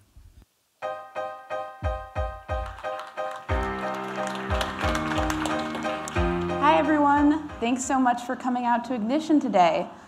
So everyone in this room has presumably heard of the retail apocalypse, the much publicized demise of brick and mortar stores across the country. But the reality is a bit more complicated than the term would suggest. Brick and mortar isn't dead. Consumers still crave those in-person experiences, even as they embrace the convenience of e-commerce. And for retailers big or flexible enough to foster both bricks and clicks, that presents an opportunity. One set of companies that has largely already begun to see success by doubling down on this multi-channel approach are direct-to-consumer brands. I'm excited to have the chance today to speak with Arpan Podaturi, the Director of Product at Shopify, the e-commerce company providing DTC clients with products that enhance the in-store shopping experience, and Michelle Cordero-Grant, a Shopify client and the founder and CEO of Lively, a digitally native underwear brand taking on the $13 billion lingerie business. With the help of platforms like Shopify, DTC brands like Lively are taking charge of their channels, meeting consumers' e-commerce and brick-and-mortar needs, and changing retail as we know it today. Thank you both so much for coming out today. Thanks for having us. Good morning. So let's just jump in. Arpan, can you tell me a bit about how Shopify helps brands like Lively to set up a retail presence? Sure. Most people think of Shopify as basically just an e-commerce platform, but Shopify is a lot more than that. We have a point-of-sale system that is powering thousands of brick-and-mortar stores. We have banking products. We have an enterprise offering, shipping offerings. And so for us, it's really about just understanding the kind of merchant journey and looking at merchants who are scaling online and thinking about how they want to open brick-and-mortar stores and helping them with every step along the way from setting up their point of sales to figuring out, using their online data, where they should open stores, to understanding their customer data. And so just kind of every part of that journey. Definitely. And Michelle, on your end, what sort of problems is Shopify helping you guys solve at Lively? Sure. Thinking about just the way that we launched our company, I launched Lively for $199 on my iPhone. I didn't have a developer, any of those things. I was able to really focus on brand, community, and experience for literally $200. And now, fast forwarding 4 years later, we're obviously a multifaceted company with e-commerce, wholesale, and 4 brick and mortar stores, and yet still we have 1 developer. And what that means is Shopify allows us to not focus on how we're going to do things, like how are we going to offer an amazing returns experience, or how are we going to launch brick and mortar. They actually give us the opportunity to focus on what do we want to do, where do we want to sell our product, and what experiences do we want to give those consumers. Shopify has a plugin and a community of people offering technology that allow you to bring that together in one place. And yet still I can change my homepage on my iPhone. You mentioned your brick and mortar presence, and you've also unleashed a string of pop-ups across the country, introducing this lingerie blend of lingerie, activewear, and swimwear, to consumers in cities across the country. I guess could you tell me a bit about what makes a successful pop-up store for Lively and what you're thinking about as you're opening those different locations? Sure. So we launched Lively in 2016. We had 100 ambassadors that really shared and shouted our brand. And quickly we were able to ship to every state within the country, now leaning into 100,000 ambassadors across the country, sharing and shouting the brand. Now the reason I share that with a question around pop-ups is they are the reason we started having pop-ups. We were having all of these different events to bring them together physically to drive a digital experience. And Shopify allowed us to have a pop-up where we didn't even need a cash register. We just needed product and an iPad or a phone that we could check out on. Now, what do those pop-ups mean today? I grew up in retail with big retailers like Federated and Victoria's Secret, where retail was about dollars per square foot. And you had all of these racks and amazing cash registers and so forth. Pop-ups today is more about the experience you're giving the consumer. They don't need to come to a store to buy. They want to come to a store to have human interaction. They need something to do that's not on their screen anymore. And that's what the pop-up gives us. It gives us that 3-dimensional experience of what our brand means beyond the bra. It's about the community and the experience creating brand stickiness. So this is a question for both of you, but those experiences that your consumers are having in those pop-ups, what goes into that in order to make a kind of a continued relationship with that customer last? What hooks them in and translates into clicks later on, I suppose? Sure. What we find and what I believe is that brand is about human impact. It's about the emotion that is sparked when they see the logo. So yes, the bra is important, that we sell at Lively, but more importantly is what does the brand feel and mean when they see the word? When I worked at Victoria's Secret, it was Angel Fantasy Push-Up. Lively stands for passion, purpose, and confidence. And so the pop-up is about giving experiences that drive those 3 words. And for us, it has nothing to do with lingerie or bras. It has everything to do with what those consumers are doing in real life today. And what does that mean? In 2016, they were talking about SoulCycle and succulents and entrepreneurship. And so we were having experiences about SoulCycle, succulents, and entrepreneurship. And what does that mean today? It's about them launching their own books, writing blogs. What does motherhood mean? And so those experiences are about creating emotional moments that drive euphoric endorphins and so forth, where they go home, they post on social media, they tell their mom, their sister, their aunt, I went and I did this tonight. Oh, by the way, it was sponsored by Lively. And I went and I learned and I met this person. Oh, by the way, it was at an event sponsored by Lively. Yeah, for us, we hear the term experiential retail all the time, and I think to Michelle's point, it means different things for different brands. And the most important thing is that it's authentic to that brand. I ask a lot of people when we're out talking to merchants, kind of, what is the most, how do you connect with your merchants in your stores? And it always comes down to, it's an articulation of our brand values in a physical space. And the best kind of experiential retail, in our opinion, are the experiences that are really repeatable. They're not just kind of the one-off gimmicks that you go to a store and you can do the one-time kind of Instagram selfie and call it a day. They're really like the experiences where you want to go back time after time after time because the service is great, because they offer repairs, because you have a relationship with that person that's working there, because you're getting value in the store that you can't get online. And so if you can create that repeatable value that's just different from your online experience, we see a lot of merchants that are leaning into that sort of focus. So showcasing your personality and your values through these experiences, not just some gimmicky pop-up. Yeah.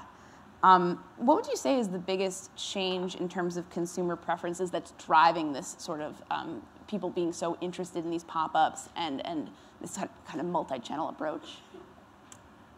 When I think about it, pre-social media and digital marketing platforms, brick and mortar was the place that you transacted. It was the option to where you went and bought something. And then, the rise of digital happened and people had the choice of no longer needing to go to malls and stores, and it was an amazing experience where they could buy on their phones and their laptops. Now you fast forward 7 to 10 years later, people are fatigued of being on their phones. Gen Zs have grown up on screens. They're looking for human interaction and, frankly, something to do. And so what these pop-ups allow them to do is engage in the experiences and the moments that they're really interested in while transacting without all of the friction. So enter Uber, Glam Squad, Drybar. You can now have all these experiences and services without the friction, and you combine that with things that you're interested in, whether that's the latest book, blog, fitness class, etc., all offered by a brand that is going to leave an impression on you when you walk out of the door. Yeah, I think digital fatigue is a real thing, and it's a huge part of all of our lives, and we check every chance that we have. But there's just something really freeing about walking into a store and not thinking about your phone for 10 minutes and just being able to learn about products. And I read a stat recently that was basically 4 out of 5 buyers think that they know more about the products and services that a brand offers than the people that work there, which is sort of an interesting insight into human psychology, but also, I think it just speaks to stores really need to work hard to meet buyers where they are, and as soon as they walk in, figuring out how to engage buyers quickly and really just pull them away from their screens and get them into conversation. That's the challenge and something that we're excited to work on at Shopify. Absolutely. I think drawing upon that, Michelle, I've heard you describe Lively as more than a brand, but a community, a supportive community for women. I guess could you guys talk a bit about how Lively and Shopify sort of bounce off each other in order to really facilitate that community feel, long after your customer leaves the pop-up store? Sure. I think it really starts with the idea of seeing your consumer base in one place. So it's not like we look at our e-commerce business and P&L, and then we look at our store business and P&L as, all of those who lived in retail, we often did that. We easily can see what's happening now across the entire atmosphere of Lively, who those women are, all of the age ranges that we're spanning, all of the geographies, the economic households, et cetera. So that's where the community is visible to us. And so what Shopify allows us to do is to give back to them, to create a personalized experience that will become more and more personalized and dynamic as the technology evolves. But we can treat them as an individual, not as a cohort and not as a group. And I think that's where the word community comes into play, because for us, community is defined by a common thread line of mindset. But that doesn't mean that you're all the same age, the same interest, the same profession. You have some type of connection in terms of the way you see the world and what you want from the world. And now we can take that to a business element where it's about offering you a bra that is catering to the uniqueness of your individual body shape, because even if you're the same size, your body is definitely different. And so we can offer products that cater to that, but also an experience that's supported by technology that supports that. I think a great example is our pop-up stores on average are 12 to 1,500 square feet, but I would say 700 to 800 square feet is really about product.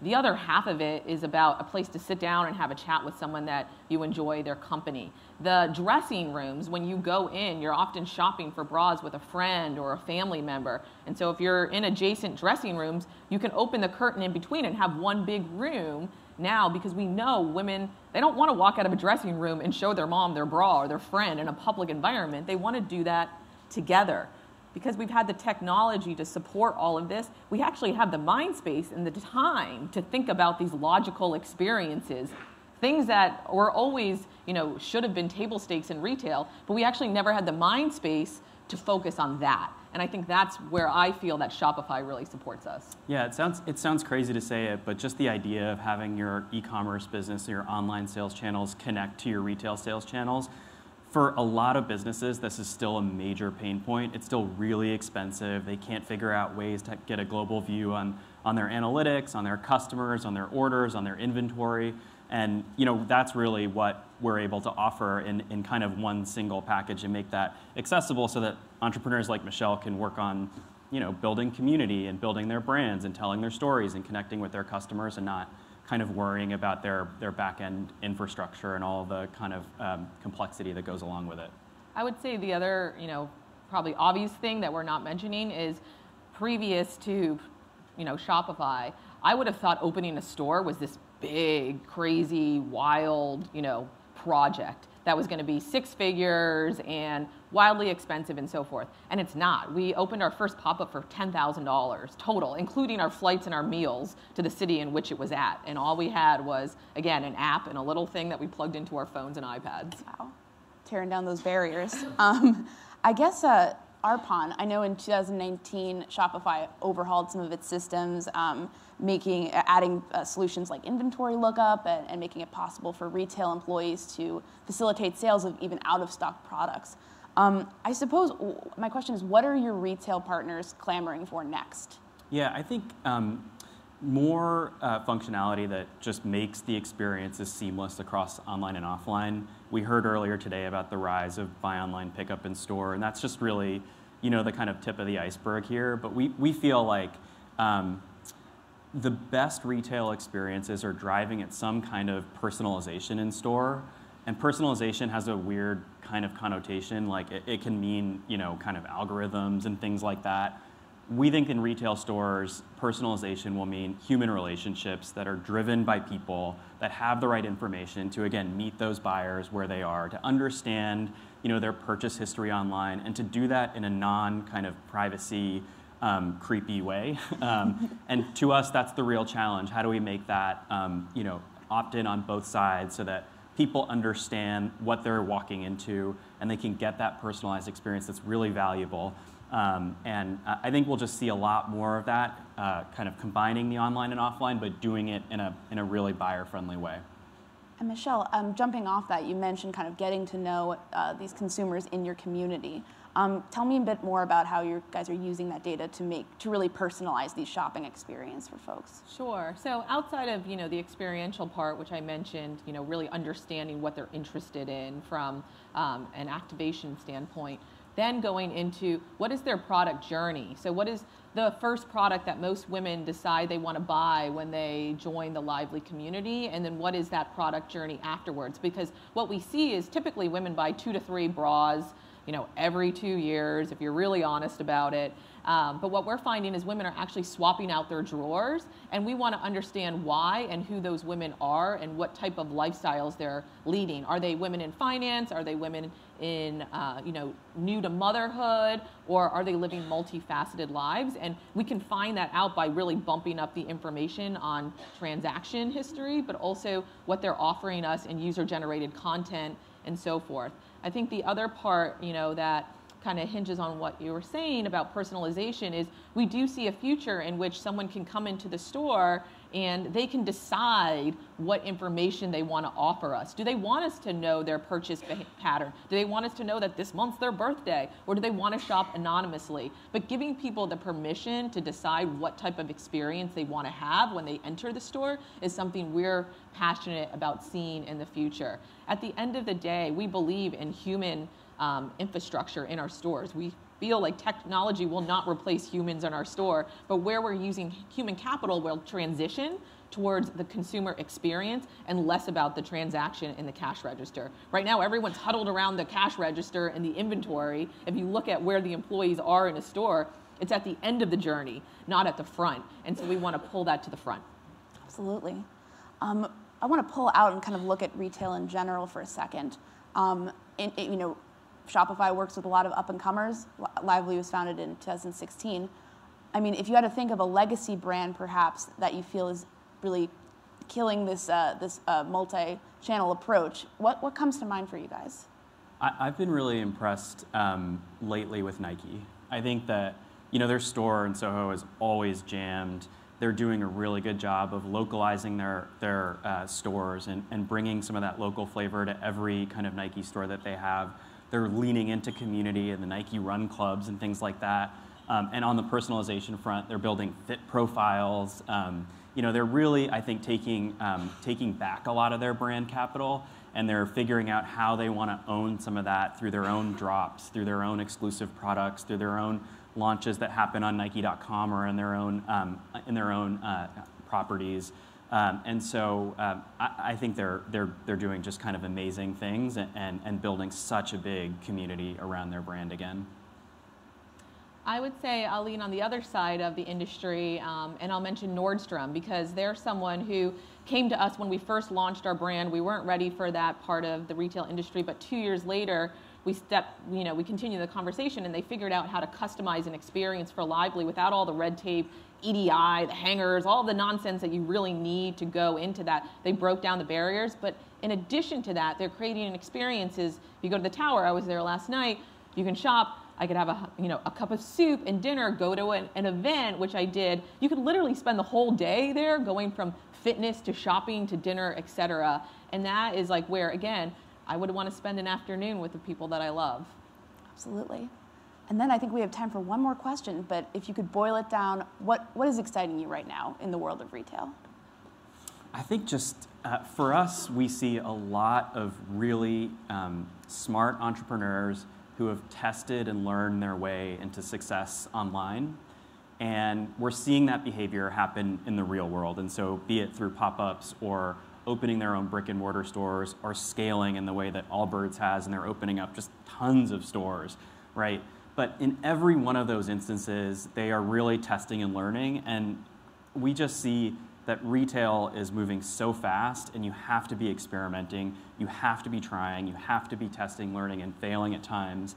And just the volume of ideas that are coming out is super inspiring. I think that's the real trend that we're gonna see, is just, you're gonna see lots of different kind of iterations of how to attract customers in stores. The one thing recently that we saw when we were going through the Casper, actually, S1, which is, amazing credit to them for going that far, but that the cost of acquiring customers for them is roughly the same as the cost of making product, which is just crazy. And so the ideas that our merchants have to acquire customers is really the thing that most excites me. I think we're going to see some really interesting things there. Absolutely. Michelle? For me, it's how flexibility and agility have now come into the world of retail. I used to feel like I was on these motherships where you couldn't make turns and try things and do things differently, but now you're seeing it from legacy companies with digitally native new brands coming together, and the industry is now becoming more flexible and agile. Examples being, a year ago we didn't even have one store, now we have 4, and we have flexible leases on those stores where it's a 12 to 18 month contract that can go to 5 years. But if you rewind it, 5 to 7 years ago, it had to be a 5-year lease, it had to be a 10-year lease. There were all these rules. Those rules are out the door now, so that we can really focus on consumer experience and what people actually want in a frictionless transactional environment. Absolutely. Thank you, guys. So now we're going to kick it off to you guys for some Q&A. Anyone have any questions?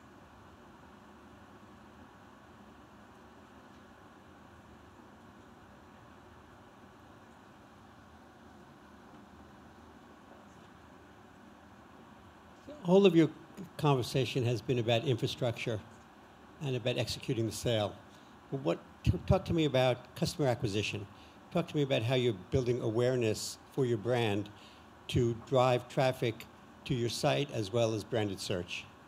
Sure. You want to go for that? Sure. So, kind of actually bridging on the last question that we answered. Customer acquisition, if you thought about it 5 years ago, customer acquisition was this open pasture on digitally native platforms. So you were easily able to acquire a lot of customers through Facebook and Instagram and Google and so forth, maybe 7 to 8 years ago with ease. open pasture. That pasture is now full and very saturated. So what I think is really interesting now, it's the combination of what was customer acquisition before digitally native platforms with the support of digitally native platforms. So I encourage my team at Lively to think about, how did you learn about brands before Instagram and Facebook? It was about visual impressions, grassroots word of mouth. And that's actually how Lively launched. We launched with word of mouth on Instagram and through our email list, but with those physical experiences. So people thought I was crazy when we were 2 weeks old and we were having events and interactions, because it was a lot of sweat equity. But that's, again, back to humans coming together and then sharing and shouting a brand. We used to learn about brands on billboards, magazines, TV, etc. Where we see customer acquisition actually happening is bringing those two places together again. Like direct mail is buzzy again, right? It's because direct mail is one impression that's powerful when you're also using Google and Facebook to come together to get the acquisition and the transaction to happen. It's the combination of both.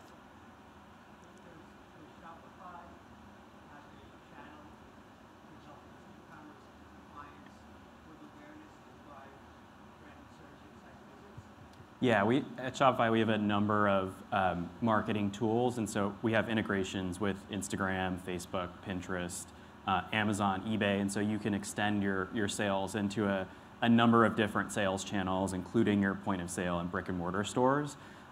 We also have advertising products and things like that, Shopify email, and so there are a number of different channels. I think, to Michelle's point, it's just sort of up to the entrepreneurs to figure out what that mix is, because the 7 or 8 years ago when you could go on, quickly buy AdWords, go on Facebook and target the right audiences, and on Instagram, those are still outstanding channels. They're just more and more expensive, and they're really pretty saturated. And so just that mix across direct mail, across events, across your brick and mortar stores, billboards, and digital channels, you have to find the right balance there now.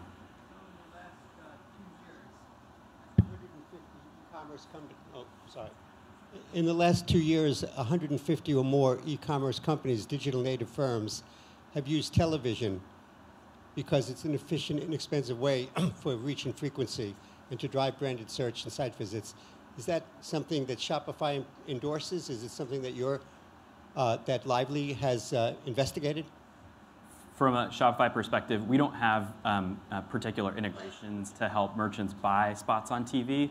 But if it works for merchants, we're all for it. And I think it's just another channel in the mix. And I don't know if Lively has tried it yet. Sure. It's actually something that we've been researching and considering quite seriously. And really, it's just because of the curve of our brand, right? So when we were sub $100,000, we were organic and email. And then, now that we're a multi-million-dollar company, the mix of our marketing channels has become much more diverse. But TV is interesting. And actually, if you thought about it, 7 years ago, people were not talking about TV as the mix. But it's just, again, it's back to that pendulum, right? It was all about stores. It was all about digital. And now we're finding this beautiful equilibrium. Thank you so much for your questions. Unfortunately, we're out of time, but thank you guys. Great insight. Please welcome Leila Amjadi, Product Manager, Instagram Shopping, Salima Propadia, Senior Vice President, Global Online Customer Acquisition and Retention, the Estee Lauder Companies, and Haley Peterson, Senior Correspondent, Business Insider.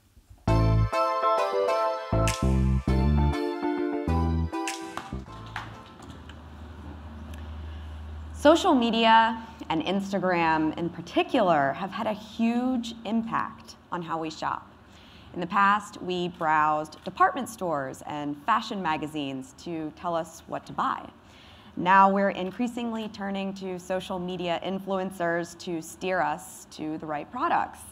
This shift has been felt across the retail industry, and it's perhaps been felt the strongest within the beauty sector, where live makeup tutorials have fueled trends like contouring and driven interest in skincare routines, and this has translated directly into sales. I'm here with Leila of Instagram and Salima of Estee Lauder to talk about the intersection of social media, shopping, influencers, and brands. Layla heads the team responsible for making shopping easier on Instagram, and Salima is in charge of customer acquisition and retention online for Estee Lauder. So first, I'd like to start with you, Salima. From your experience at Estee Lauder, which owns more than 20 brands, what has Instagram fundamentally changed about the business of buying and selling cosmetics and skincare products? Well, first, it's such a visual platform, so it's so complementary to the way we sell beauty, right? Our products evoke emotional responses, and Instagram has allowed our brands to tell their stories in a very different way and a very visual way. So we've seen a lot more content be developed, a lot more interactive content, whether that be video or images, in a very different way, you know? And so as mobile has evolved and as Instagram has evolved, you know, its platform, our consumer behavior is also involved. So as a content and finding the consumers in one place come together, it kind of converges to be the ecosystem that we need. So it has changed our media mix and our marketing mix, where we need to find the consumers, how we think about how the consumers interact with our brands. So it has really fundamentally shifted the entire business. How do you manage that level of feedback? I mean, with across all of these brands, the amount of customers that are coming to you online on Instagram and giving you feedback on your products, what they want next, what they like or dislike about certain products. How do you manage that all and sift through it? Very iteratively. So it's, you know, for each brand, they're on their journey. Obviously, we have over 20 brands. For our brands, you know, being true to their authentic DNA, how they sell, how consumers perceive them is very important. But there's lots of stories to tell for each brand. And so they're continuing to evolve their relationship and understand different consumer types and how they need to tell their story to different consumer types. Now, Layla, from your perspective, how has the beauty industry evolved on Instagram? What are customers and brands and influencers doing differently today than they were 5 years ago? Yeah, so at Instagram, we've been totally blown away as to how the community has actually evolved Instagram to be a place for shopping, and it's for sure happening within beauty. And that really just started from the fact that interests have really been a part of Instagram's DNA from the very beginning. We say that you come for your friends and family, but you stay for your interests and your hobbies. And beauty has been a big interest community. It's one of the biggest interest communities on Instagram. And it really started off with you know, that community building, that conversation between brands and people in a very much of a relationship building way. And brands have been a part of the interest community from the very beginning, and they've been showing up like your friends. You know, they're not just talking about products, but they started off talking about, you know, that brand story, that brand equity, and building those relationships. And so naturally, over time, those relationships have lent themselves to more commerce activity. And so it's been transitioning from relationship building, but now that that trust is there, people are now talking about products. And that, as a result, is something that we have been paying attention to and following, because at the end of the day, when we build product on Instagram, we take signal from our community and how our community is using the product, and we try to evolve with them to help them do whatever they're trying to do more easily. And that was really the impetus for Instagram shopping overall. So we started out the product in answering questions around discovery, but as the discovery questions have been starting to be answered, that's where we've started to move into consideration and most recently onto checkout, the ability to buy on Instagram. So really taking that signal from where the community wants to go. Great, and I'd like to talk about some of those tools a little later on. First of all, I'd love to talk about Generation Z. This is the next class of consumers that's younger than millennials, born mid-1990s and later. They're highly engaged on social media. Layla, in what ways are they using Instagram differently than other generations? And Salima, what is your consumer research telling you about what Generation Z wants more than anything in the products that they buy? We'll start with you, Layla. Yeah, so I think if we ask the question of how Generation Z is looking to Instagram differently for shopping, I think what we look at is, well, what's working for them in their shopping experience? And it's three things. One is shopping experiences and relationships with brands, where that brand and those products and that content is very much engaging in real-time culture. So it's about relationships where that brand, yes, is talking about product, but is not afraid to be nimble in their content strategy and have a conversation more broadly about something broader in the beauty community, for example, or something broadly that's happening in the world. So brands really showing up like your friends and being a part of the conversation is critical for building that relationship with that Gen Z shopper. The second is products that resonate with them, or products that really feel by and for them. So I see, a lot of brands that I follow are increasingly using things like the polling sticker in stories, where they're effectively asking people, do you need this or that sort of product more? Or I remember Jen Atkin basically reverse engineered her CalPac suitcase that she did collab by asking her community their preferences. And so then when the product comes out, it very much feels by them, and that resonates. And then the third thing is the way that I think Gen Z likes to be talked to in terms of shopping activity in particular. Now we're moving into commerce. They really value that authentic conversation. And what authenticity here means give it to me straight. Like, if you actually want to sell me this product right now, be really clear and be direct, and don't be afraid to tell me why I should be excited about it. And I think that's really a function of the fact that even this generation is selling a lot of their own products. So that conversation about product, talking about product, evangelizing brands is very comfortable for this population of shoppers, and anything but that feels actually disingenuous. I feel like it's really hard to kind of toe the line between being authentic and coming off as trying to be authentic. What are the best brands and influencers doing out there to actually appear authentic? What can they do to not seem like they're trying too hard? That's always up to the consumer, and you see it right away. You see it in how they react, whether it's an engagement, whether it's a click, whether it's an actual purchase. So really, the authentic element of it, you can tell right away because of the way that this consumer base reacts so quickly, right? They're digitally native. They're used to, they know how to pull or react with their like or their swipe really quickly. So that's a lot of the cues that you take in terms of the engagement. But also trying to attract them, it is really about being authentic, right? And also being fit to the purpose and what they need and how they need it. But also there's a big element of cause-based and being important to something bigger than just the company, right? So you look at something, a brand of ours, MAC. To when they started, they were the first one with Viva Glam, having RuPaul as their, I would say now, an influencer, right? Very much cause-based, and every one of our brands has a very unique DNA that's upholds these values, and I think that's what consumers show and care about the most, especially Gen Z. And yet, going back to Gen Z, is there any sort of consumer research you can speak to in general about what is, you mentioned authenticity, what else is really important to this class of consumers? Well, exactly what we talked about, having that fit and having that satisfaction. So when you look at products like virtual reality and try-on products, those are very important to them. Being able to see the product on them right now, especially when you're in a digital world. We heard a lot about the pop-ups and the experiences in store. I think that's really important to them as well. But in that instant gratification that beauty provides, that instant being able to see this color on you right now, that's critical. And understanding their benefit and being able to have multiple sources of information to make their decision is critical as well. Okay. And going back to some Instagram shopping tools, I know you've been working on some new tools like countdown timers and checkout within the app. Can you provide some color on how these tools are fueling sales of beauty products? And can you share any metrics around the success of these tools in converting browsers to buyers? Yeah, so shopping has been in existence since early 2017, and we started off with the product tags and posts and videos.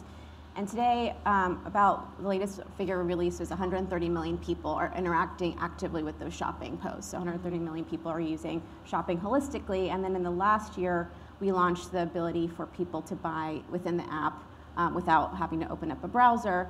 And that was launched early last spring in a small beta. And so it's still early days, but what we have seen, and we want to go slow because we want to get it right, because trust is of utmost importance. And I think the thing that's been really interesting to see, and this is very much true in the beauty community, we saw after launching checkout that we started to see really organic utilization of the checkout feature for both brands and shoppers of product launches.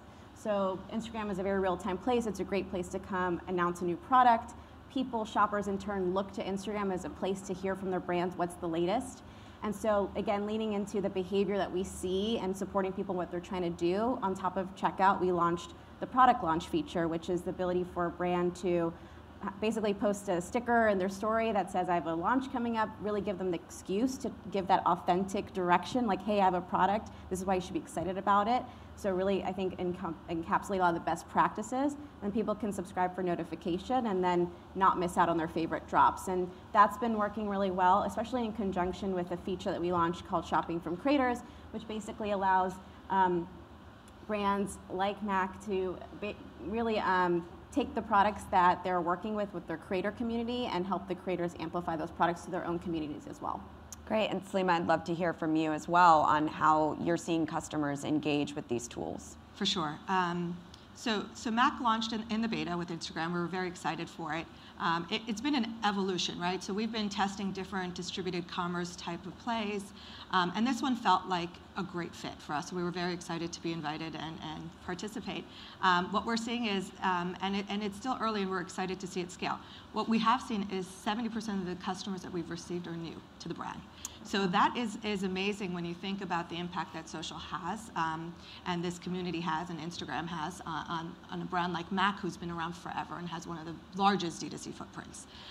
So that was an incredible kind of early result. Are the 70% that are new, are those people who have checked out, have used those tools? Okay. Yes, to check out. And what does that tell you about those customers that maybe they would have never shopped before because of the friction of having to go to another page to check out? Perhaps, or it also tells me that that's where a consumer is, and the way that and what they're willing to do and their behavior is something very different than what we used to do, right? I look at my own behavior, and I've gone through the multiple click checkout. I actually bought something from Lively, so that's a little, on the power of social.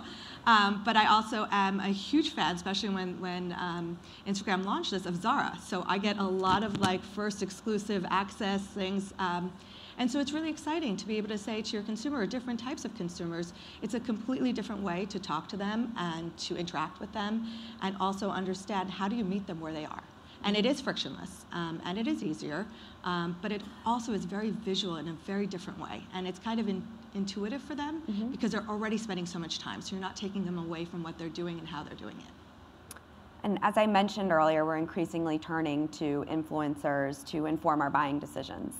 Do either of you worry about influencer exhaustion? Are customers going to start feeling, or are they already feeling like they're being spammed by the people that they're following, telling them to buy things that they are maybe getting a fee from promoting? Do you worry about a loss of trust in influencers due to the money that some of them are making? Is this a conversation you're having at Estée Lauder? We have talked about it, and we've talked about it more from a paid perspective. But when we go back to kind of how Estée Lauder, Estée herself founded the company, it was a very word-of-mouth company, right? Telegraph, telephone, tell a friend. That's one of her famous quotes that we talk about a lot. And that principle, as long as your products are loved, is what she believed, that people will talk about it. So how people talk about it, how digitally people talk about it, the influencer and the rise of influencers, we always believe that that is going to be paramount and critical mix. So one way or another, consumers are going to rely on that. They're going to look for it, but they're going to be able to tell if it's authentic. And that's what's most important. Can we tell our story authentically? So that's the key to avoiding this influencer exhaustion, is maintaining authenticity. Absolutely. Okay, and Layla, is this a conversation you're having at Instagram? Yeah, I think influencers have always been around. Like, your first influencer is probably your mom and the people you're living with in your home, and now people just have more ability to share and evangelize the products and brands that they love, and Instagram has really become a place for that. So influence will definitely not go away, but I think what MAC does very well is it's who has influence will expand, and I think who people will want to look to will change as well. And so, for example, I'm Persian and I follow a Persian influencer who's like under 50K followers, but I follow her because we have the same skin tone, eye color, hair color, and so if she were to find a red lipstick, I'm just gonna get that one instead of weeding through all the options. So with options increasing, I think people actually need curation more, but who they will look to is people that look like them and can create that personal and personalized experience through influence as well. And I'd love to talk about the future. What can we expect in 2020 and beyond in terms of beauty trends or social commerce tools? I'd love to hear from both of you on this. Sure. At least from our perspective, what we're seeing more as a trend than ever before is this thirst for knowledge. We're seeing consumers search in ways that they haven't searched before, coming to our sites in search of very long stream, like how to do this, how to do that, very organically. And it's lending itself well to even Instagram and how they shop on Instagram. So while Instagram checkout is now a big part of our mix and we have a long runway of many brands that are slated to launch, we're excited to see how different categories also do with that, whether it be skincare or hair care. But we believe that it is about the how-to, it's about the teaching moment. It is about that, now that I have this product or I want this product, how do I get full utility out of it? So and how do you meet those needs? Is it through videos? And I'm assuming through many different types of different platforms. And I think there is multiple ways, right? We talk about it through videos and how-to and content, a lot of content, but also through community. And to Layla's earlier point, those smaller micro communities where where they feed off of each other and they understand because they have a common basis to grow off of. I think that's critical, at least as we look forward. And I completely agree. I think that from a product perspective, I think we've seen a lot of investment in discovery of products, and people for sure now look to Instagram and other platforms to discover the product. But I think increasingly the community will expect the opportunity to consider the product more deeply within these platforms. And so I definitely see more conversational tools that are more video-based, more immersive, AR, live conversations with your community and talking about the product. And then also more tools to help the community talk about the product amongst themselves and evangelize that product. So I definitely see the next wave of product and activity around social commerce being in that consideration phase. Great, and I think we have time for one more question. I want to know, and either of you can speak to this, are we in a skincare bubble? Sales of skincare products and these are items like lotions and serums. They've been booming in the US while cosmetic sales growth, traditional cosmetics, has been slowing. What is driving this trend? Is social media playing a part? And is it possible that we've reached peak skincare? As we have a portfolio of brands, so we like to play that portfolio against skincare, makeup, hair care, whatever's trending now. So we like to be wherever the consumer is and whatever she needs. While we've heard the same trends and seen the same trends specifically in North America, what we're really seeing in social, especially with the pilot with MAC, is that it's still a color moment. 80% of the sales came in color, lips, eyes, palettes. So the consumer is still craving those items. For sure, there's a natural trend that is going on that is very much plays into the skincare, and there's this trend to be more natural and healthy skin, dewy skin. But those trends will always be there, and the rise and fall. And for us, at least from a portfolio of brands, we love it all. Great. Did you have anything to add to that? She's definitely the expert on beauty product trends, but I think in general, what we just see on Instagram is that people are continuously looking for ways to express themselves. It's a very expressive place, and so we certainly see both the most colorful and vibrant makeup as well as that dewy look, and so both are very much present. Great, thank you so much. Now I'd like to open it up to you guys for questions.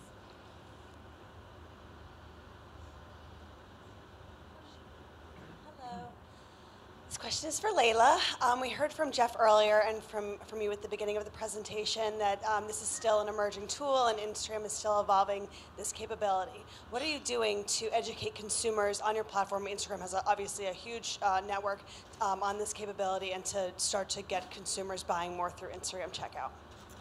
Yeah, I think that's a really good question because unlike Facebook, our parent company, and Facebook app, where payments have been a big part through donations and that marketplace tab for some time. This is really the first time that people are taking out their credit cards and actually buying something within the app. So it is a new behavior. And we've seen two things work really well. Well, first of all, when someone does make their first purchase, they're just really delighted. And they're excited to do it again and find products that are as convenient. So that is really encouraging. The question is, how do you help them find that first product that is like super compelling? How do you really educate on like what is that post-purchase experience? Because we want to make sure when someone buys something on Instagram, they don't say, I bought it from Instagram. They say, I bought it from XYZ brand through Instagram. And that relationship is really critical to maintain. That's why we tell people we're trying to build a personalized mall where you leave the mall having bought from Mac, right? So what we've seen work really well is for the brand themselves to actually educate on how to check out. And so there are tutorial videos that we've seen brands launch with. You know, there's one brand that we work with, Chinatown Market, that did a really funny meme-like tutorial on how to actually check out. And that was something that they did before their first drop, so people were ready to go. When we saw them do that, we actually built that educational component into our drops feature so that we help you set up your credentials before the drop happens so you realize that you need to put your information in to get the product. So there's things like that that we're doing, baking into the features, but also working with the brands to educate their own communities on how to do this. And we have time for one more question. My question is for Salima, and I'm wondering what are the specific metrics that you use to track customer acquisition, and then how do you get a customer to repeat, and what are the symbols that you see from acquisition to retention? Yeah. So first, it's important to kind of give you some background. Estée Lauder launched its first brand site 20 years ago. So our brand site business, our e-commerce channel is massive. It's grown. It's at scale.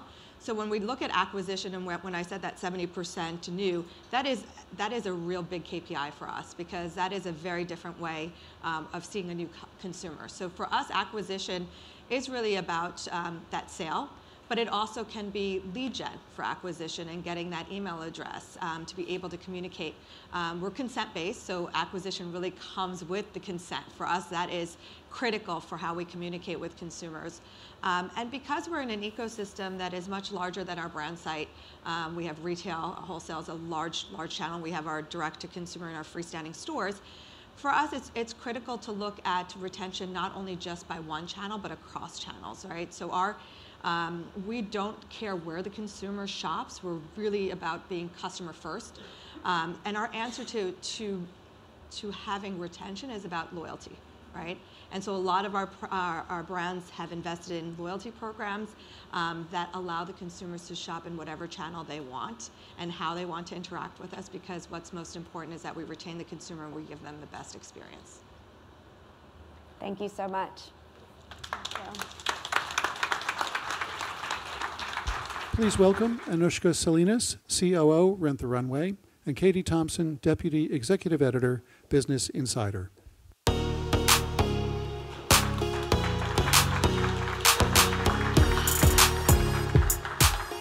Welcome. Thank you so much for being here. Thank you for having me. Yeah, I'm so excited to speak with you.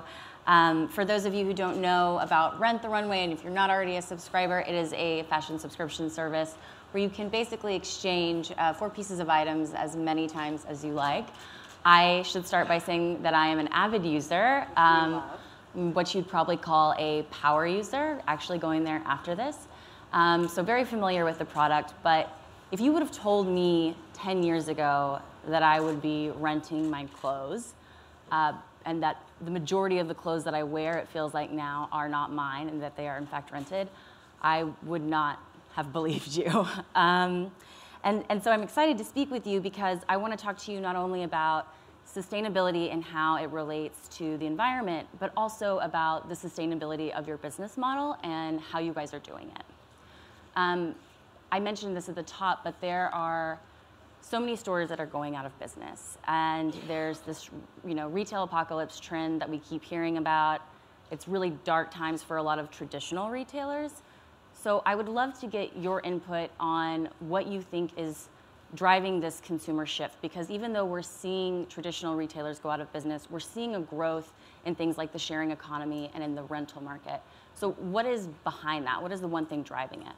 Yeah, so I think at its core, what used to be a pride of ownership has really changed to the pride of access. So, we've seen over the last 10 years, as you say, the rise of the sharing economy, a term that 10 years ago didn't even really exist, and that's happened across multiple industries. So in transportation, we're all very familiar with Uber and Lyft. In travel, Airbnb. In content and music, Spotify and Netflix, among others.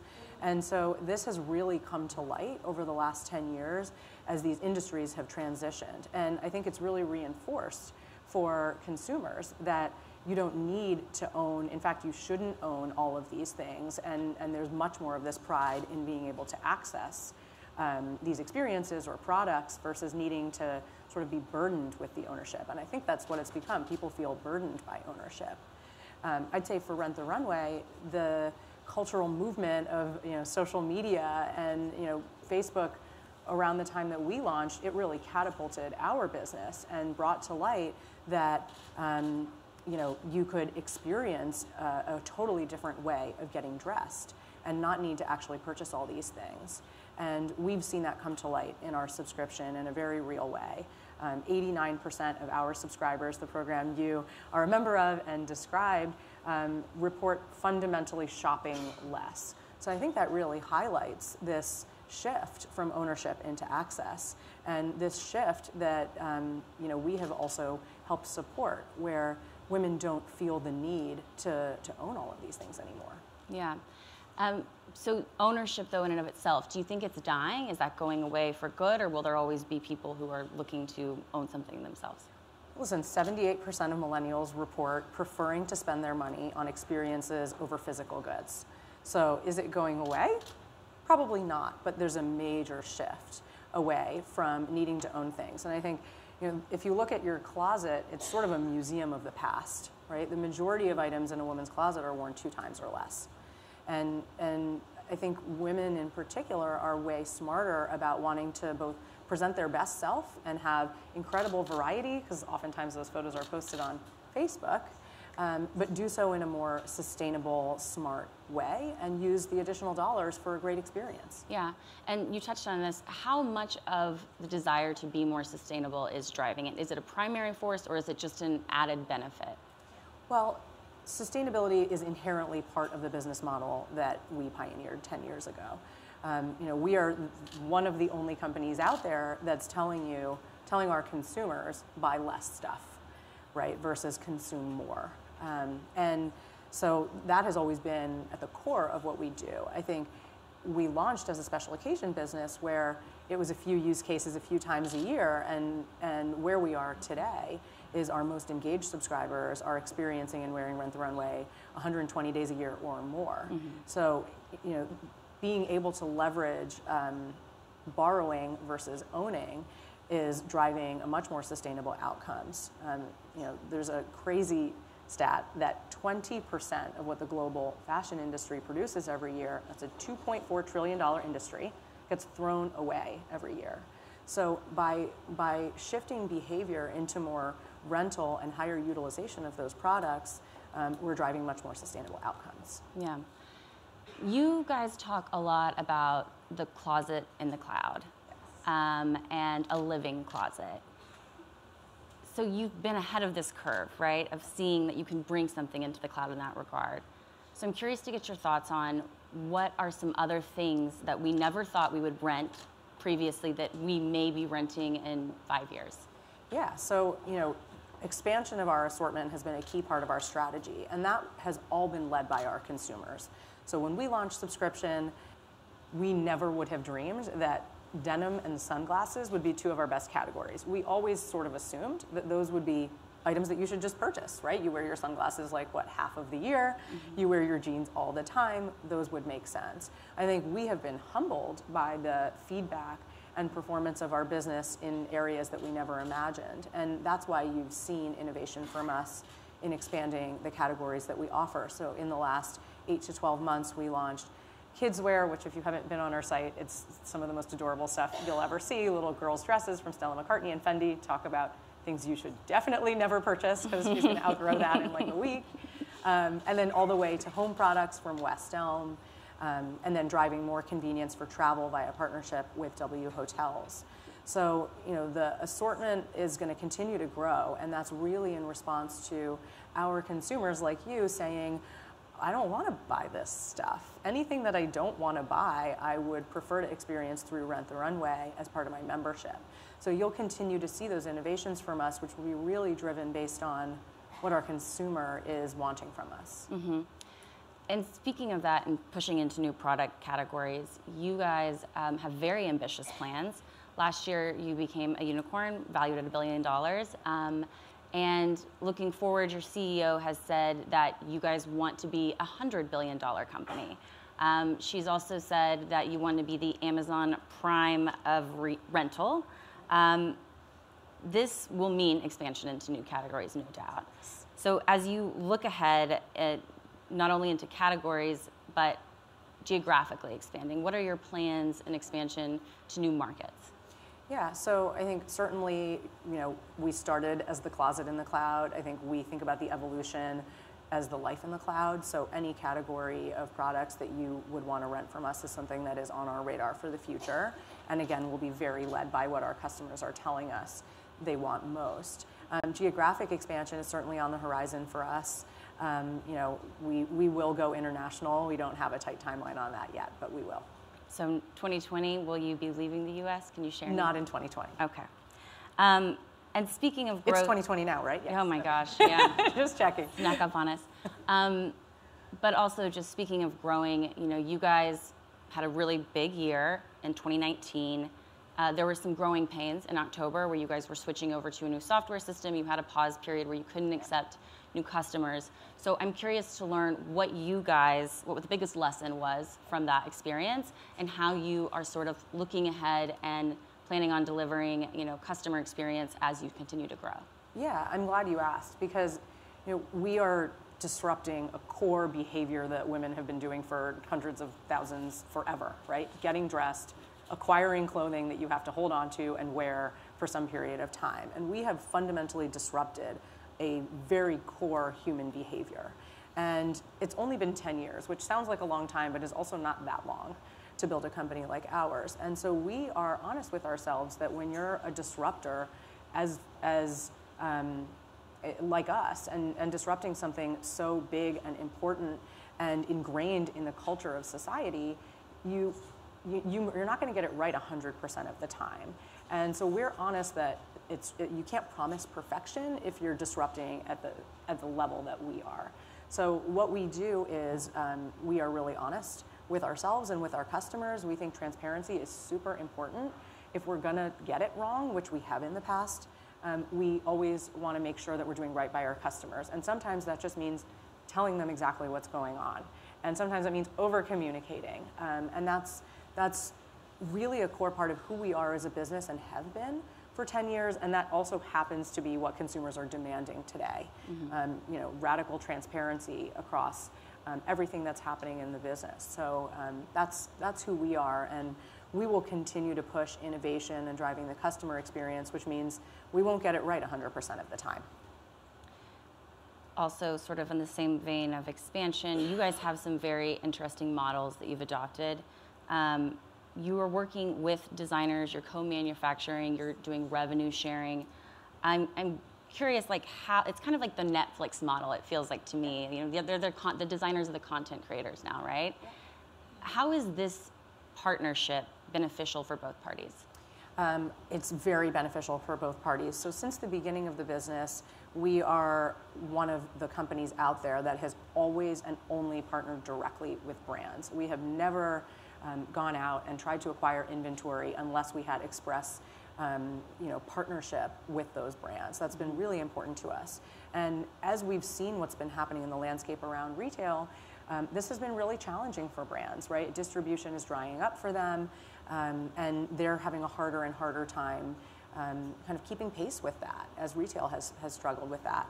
So we came up with the idea for our designer collective about 2 years ago, I think it was, and we really wanted to create a model whereby designers could do what they do best, which is design product, bring back the authenticity and creativity in the design process. And we wanted to help them be competitive with the fast fashion or some of the lower price things that are happening out there. And so we partner with them very closely. They do the thing that they do best, which is design amazing, beautiful, high quality clothing, and we produce that at a similar level of quality but at a lower price. And so it's really mutually beneficial, and we share in the positive outcomes of that with the designers. Yeah, and one thing I find interesting is you also share data. We do. And that to me is appealing because you can give them all kinds of feedback on how long a garment lasts. And how does that play into potentially the manufacturing of the garments? And I'm glad you asked that. It plays a huge part. So data has been a part of our business from the very beginning. We have millions of anonymized data points that we use to both improve our customer experience, drive personalization on our website so you can find products that you love that fit you. But perhaps more importantly, that data gets to provide a feedback loop to designers, to all of our designer partners, where we help guide, is the product holding up to the process of cleaning? Is it fitting customers? If not, where might it not fit, and how can they improve that fit over time? So that feedback loop has been really important. I think, as it relates to Designer Collective, for us it's not just a data-driven design, it is the creativity and authenticity of those creators combined with the power of our data to make a better product. And we feel that that is really, really important, because at the end of the day, customers want the heart and feel of what a creator is going to make in a garment versus what an algorithm is going to make. And by making a better product, it lasts longer. Correct. Therefore becomes more sustainable because it can be used more, I'm assuming. Absolutely. It takes 800 gallons of water to create just like a basic cotton dress. So by us using our data to deliver better outcomes in terms of inventory performance and desirability and quality of garment so it holds up, that's less products that need to be created, and we're able to drive higher utilization of the same item. That's inherently more sustainable than, say, fast fashion, where it's wear it 1 or 2 times, it falls apart, and you move on. That garment still took, 800 gallons of water to produce. And sustainability is also, it's a very important issue for all of us, but there's the generation ahead, the next generation of consumers, Gen Z. You guys have primarily been targeting a lot of millennials. That's kind of helped build your business. How are you thinking about Gen Z and your strategy there, and what changes may you have to make to, acquire that consumer? Yeah, I think it's a really interesting thing for us. So we spent a lot of time early on, and we still do, kind of explaining the value to a millennial customer of why you should rent versus buy, right? The cultural tailwinds are behind us, but it's still a journey every day to explain why you should just not buy anything anymore. That said, Gen Z grew up with this. They grew up being able to call a car at 4 minutes notice on their smartphone. They grew up with same-day delivery. They grew up with social media, from the time they were children. So in a lot of ways, it's easier to talk to this customer because they don't want to own stuff. Right? At all. They're used to that. They totally buy into access over ownership. So the hurdle to climb with that generation is there's more of a desire for being unique in the products that you wear and expressing yourself as authentically as possible. So we've had to really think about the designer matrix that we carry and the product assortment, which we have done. And a lot of that has been listening to our brand ambassadors. So we have a big campus program, which we actually have had for the last 8 or 9 years, where we have campus reps that partner with us, and we get great feedback from them, and they bring the message of Rent the Runway to their campuses, so it helps seed the future generation of renters. And your business, it naturally lends itself to the sustainable model, but obviously no business is perfect, and all the garments that we receive come wrapped in plastic. There is the transportation of the garments and the emissions that create. I'm curious to just get you to weigh in on, where do you guys see the need for improvement, and what are you doing to move towards that? Yeah, I think the business model is inherently far more sustainable than purchasing, but that's not good enough, obviously. We have a number of intentional strategies to drive sustainability that we have done. So some that you would have seen is, we used to ship in cardboard like every other company. We now ship in a patented reusable garment bag that gets used both ways. And that has been really positively received by consumers. They love that, and we've been able to defray a lot of waste from landfills as a result of that. We also do some really interesting recycling initiatives for any of the packaging that comes inside that reusable garment bag. And this is real recycling, not the fake kind that sometimes you feel like is happening. We take all of that post-consumer plastic waste and we recycle it with a company called Trex.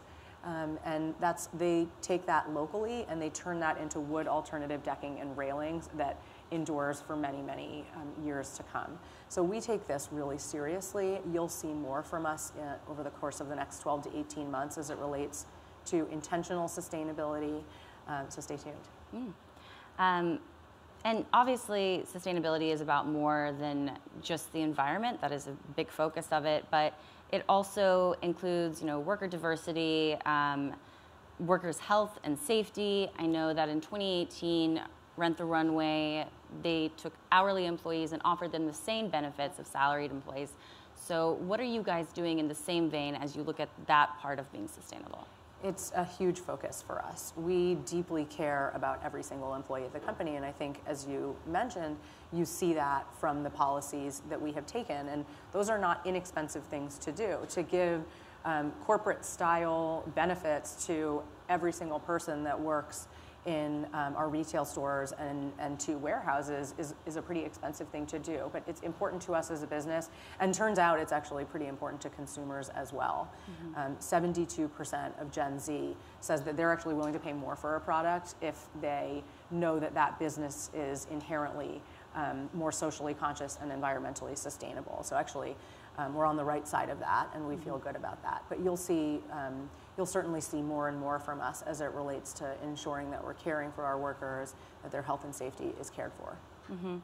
We have time for probably one more question, and before we open it up to Q&A, I want to know for 2020, what is Rent the Runway's biggest goal? Like, what is the one thing that you guys are working to achieve?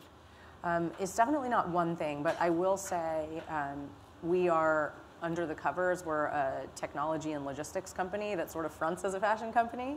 And 2020 is all about building the customer experience. And what that means is actually the stuff, the elbow grease, the things behind the covers that it takes to deliver an incredible customer experience. And so it's not quite as sexy, but it's what is required to really deliver on the access that we know that our consumers want, and making sure that we can do that over time. I want to open it up to you guys. Do you have any additional questions? Sure. Hi, thank you. I loved listening to you. I have a question about the sustainability part on the, obviously as your revenue grows, I'm assuming that your SKUs are growing, and I know that you rent each piece 50 times over, but what are your sustainability initiatives around the actual garments? So we really think about the full life cycle of a garment. So renting a garment is one piece of a garment's life cycle, and then we really work to ensure that the end of life of that garment we think a lot about as well. So we liquidate merchandise in a number of different ways. Some is via charity partnerships that we have where that garment gets a new life with somebody else. Some is via clearing that merchandise to customers that loved experiencing it and want to own it. So we really do think about the full life cycle of a garment and ensure that we are not contributing to putting clothing in landfills.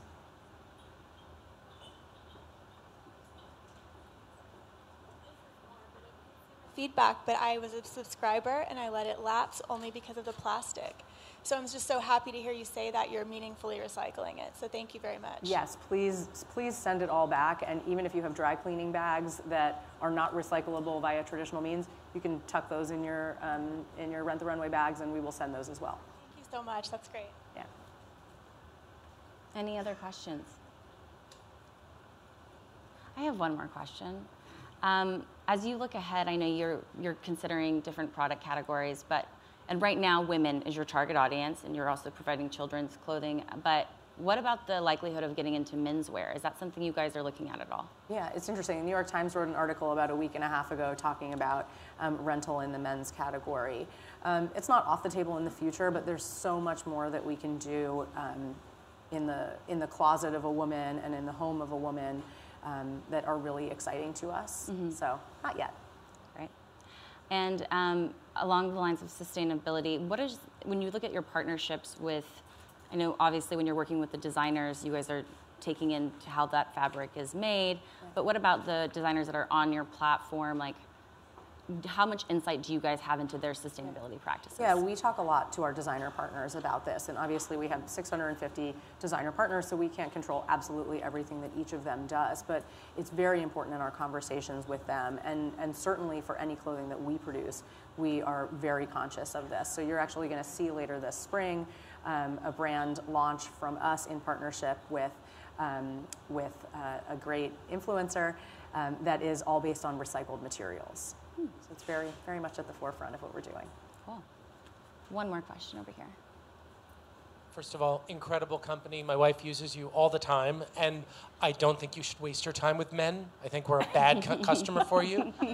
Just speaking as a heterosexual but very fashion-forward kind of guy, I think you're wasting your time. But anyway, my question is, what do you wish you could do that you can't, that like keeps you up, like keeps your meetings going longer than you want them to, that you're like, I wish we could do this and figure this out? I mean, for us, it's all about, we have 90% of our subscribers work. So we think a lot about how do we drive hyper convenience, right? Not just convenience, but hyper convenience. And all of that is in a backdrop of Amazon raising the bar every single day of convenience. And I'm totally a victim of this. I'm like, oh my God, I have to wait 2 hours, you know?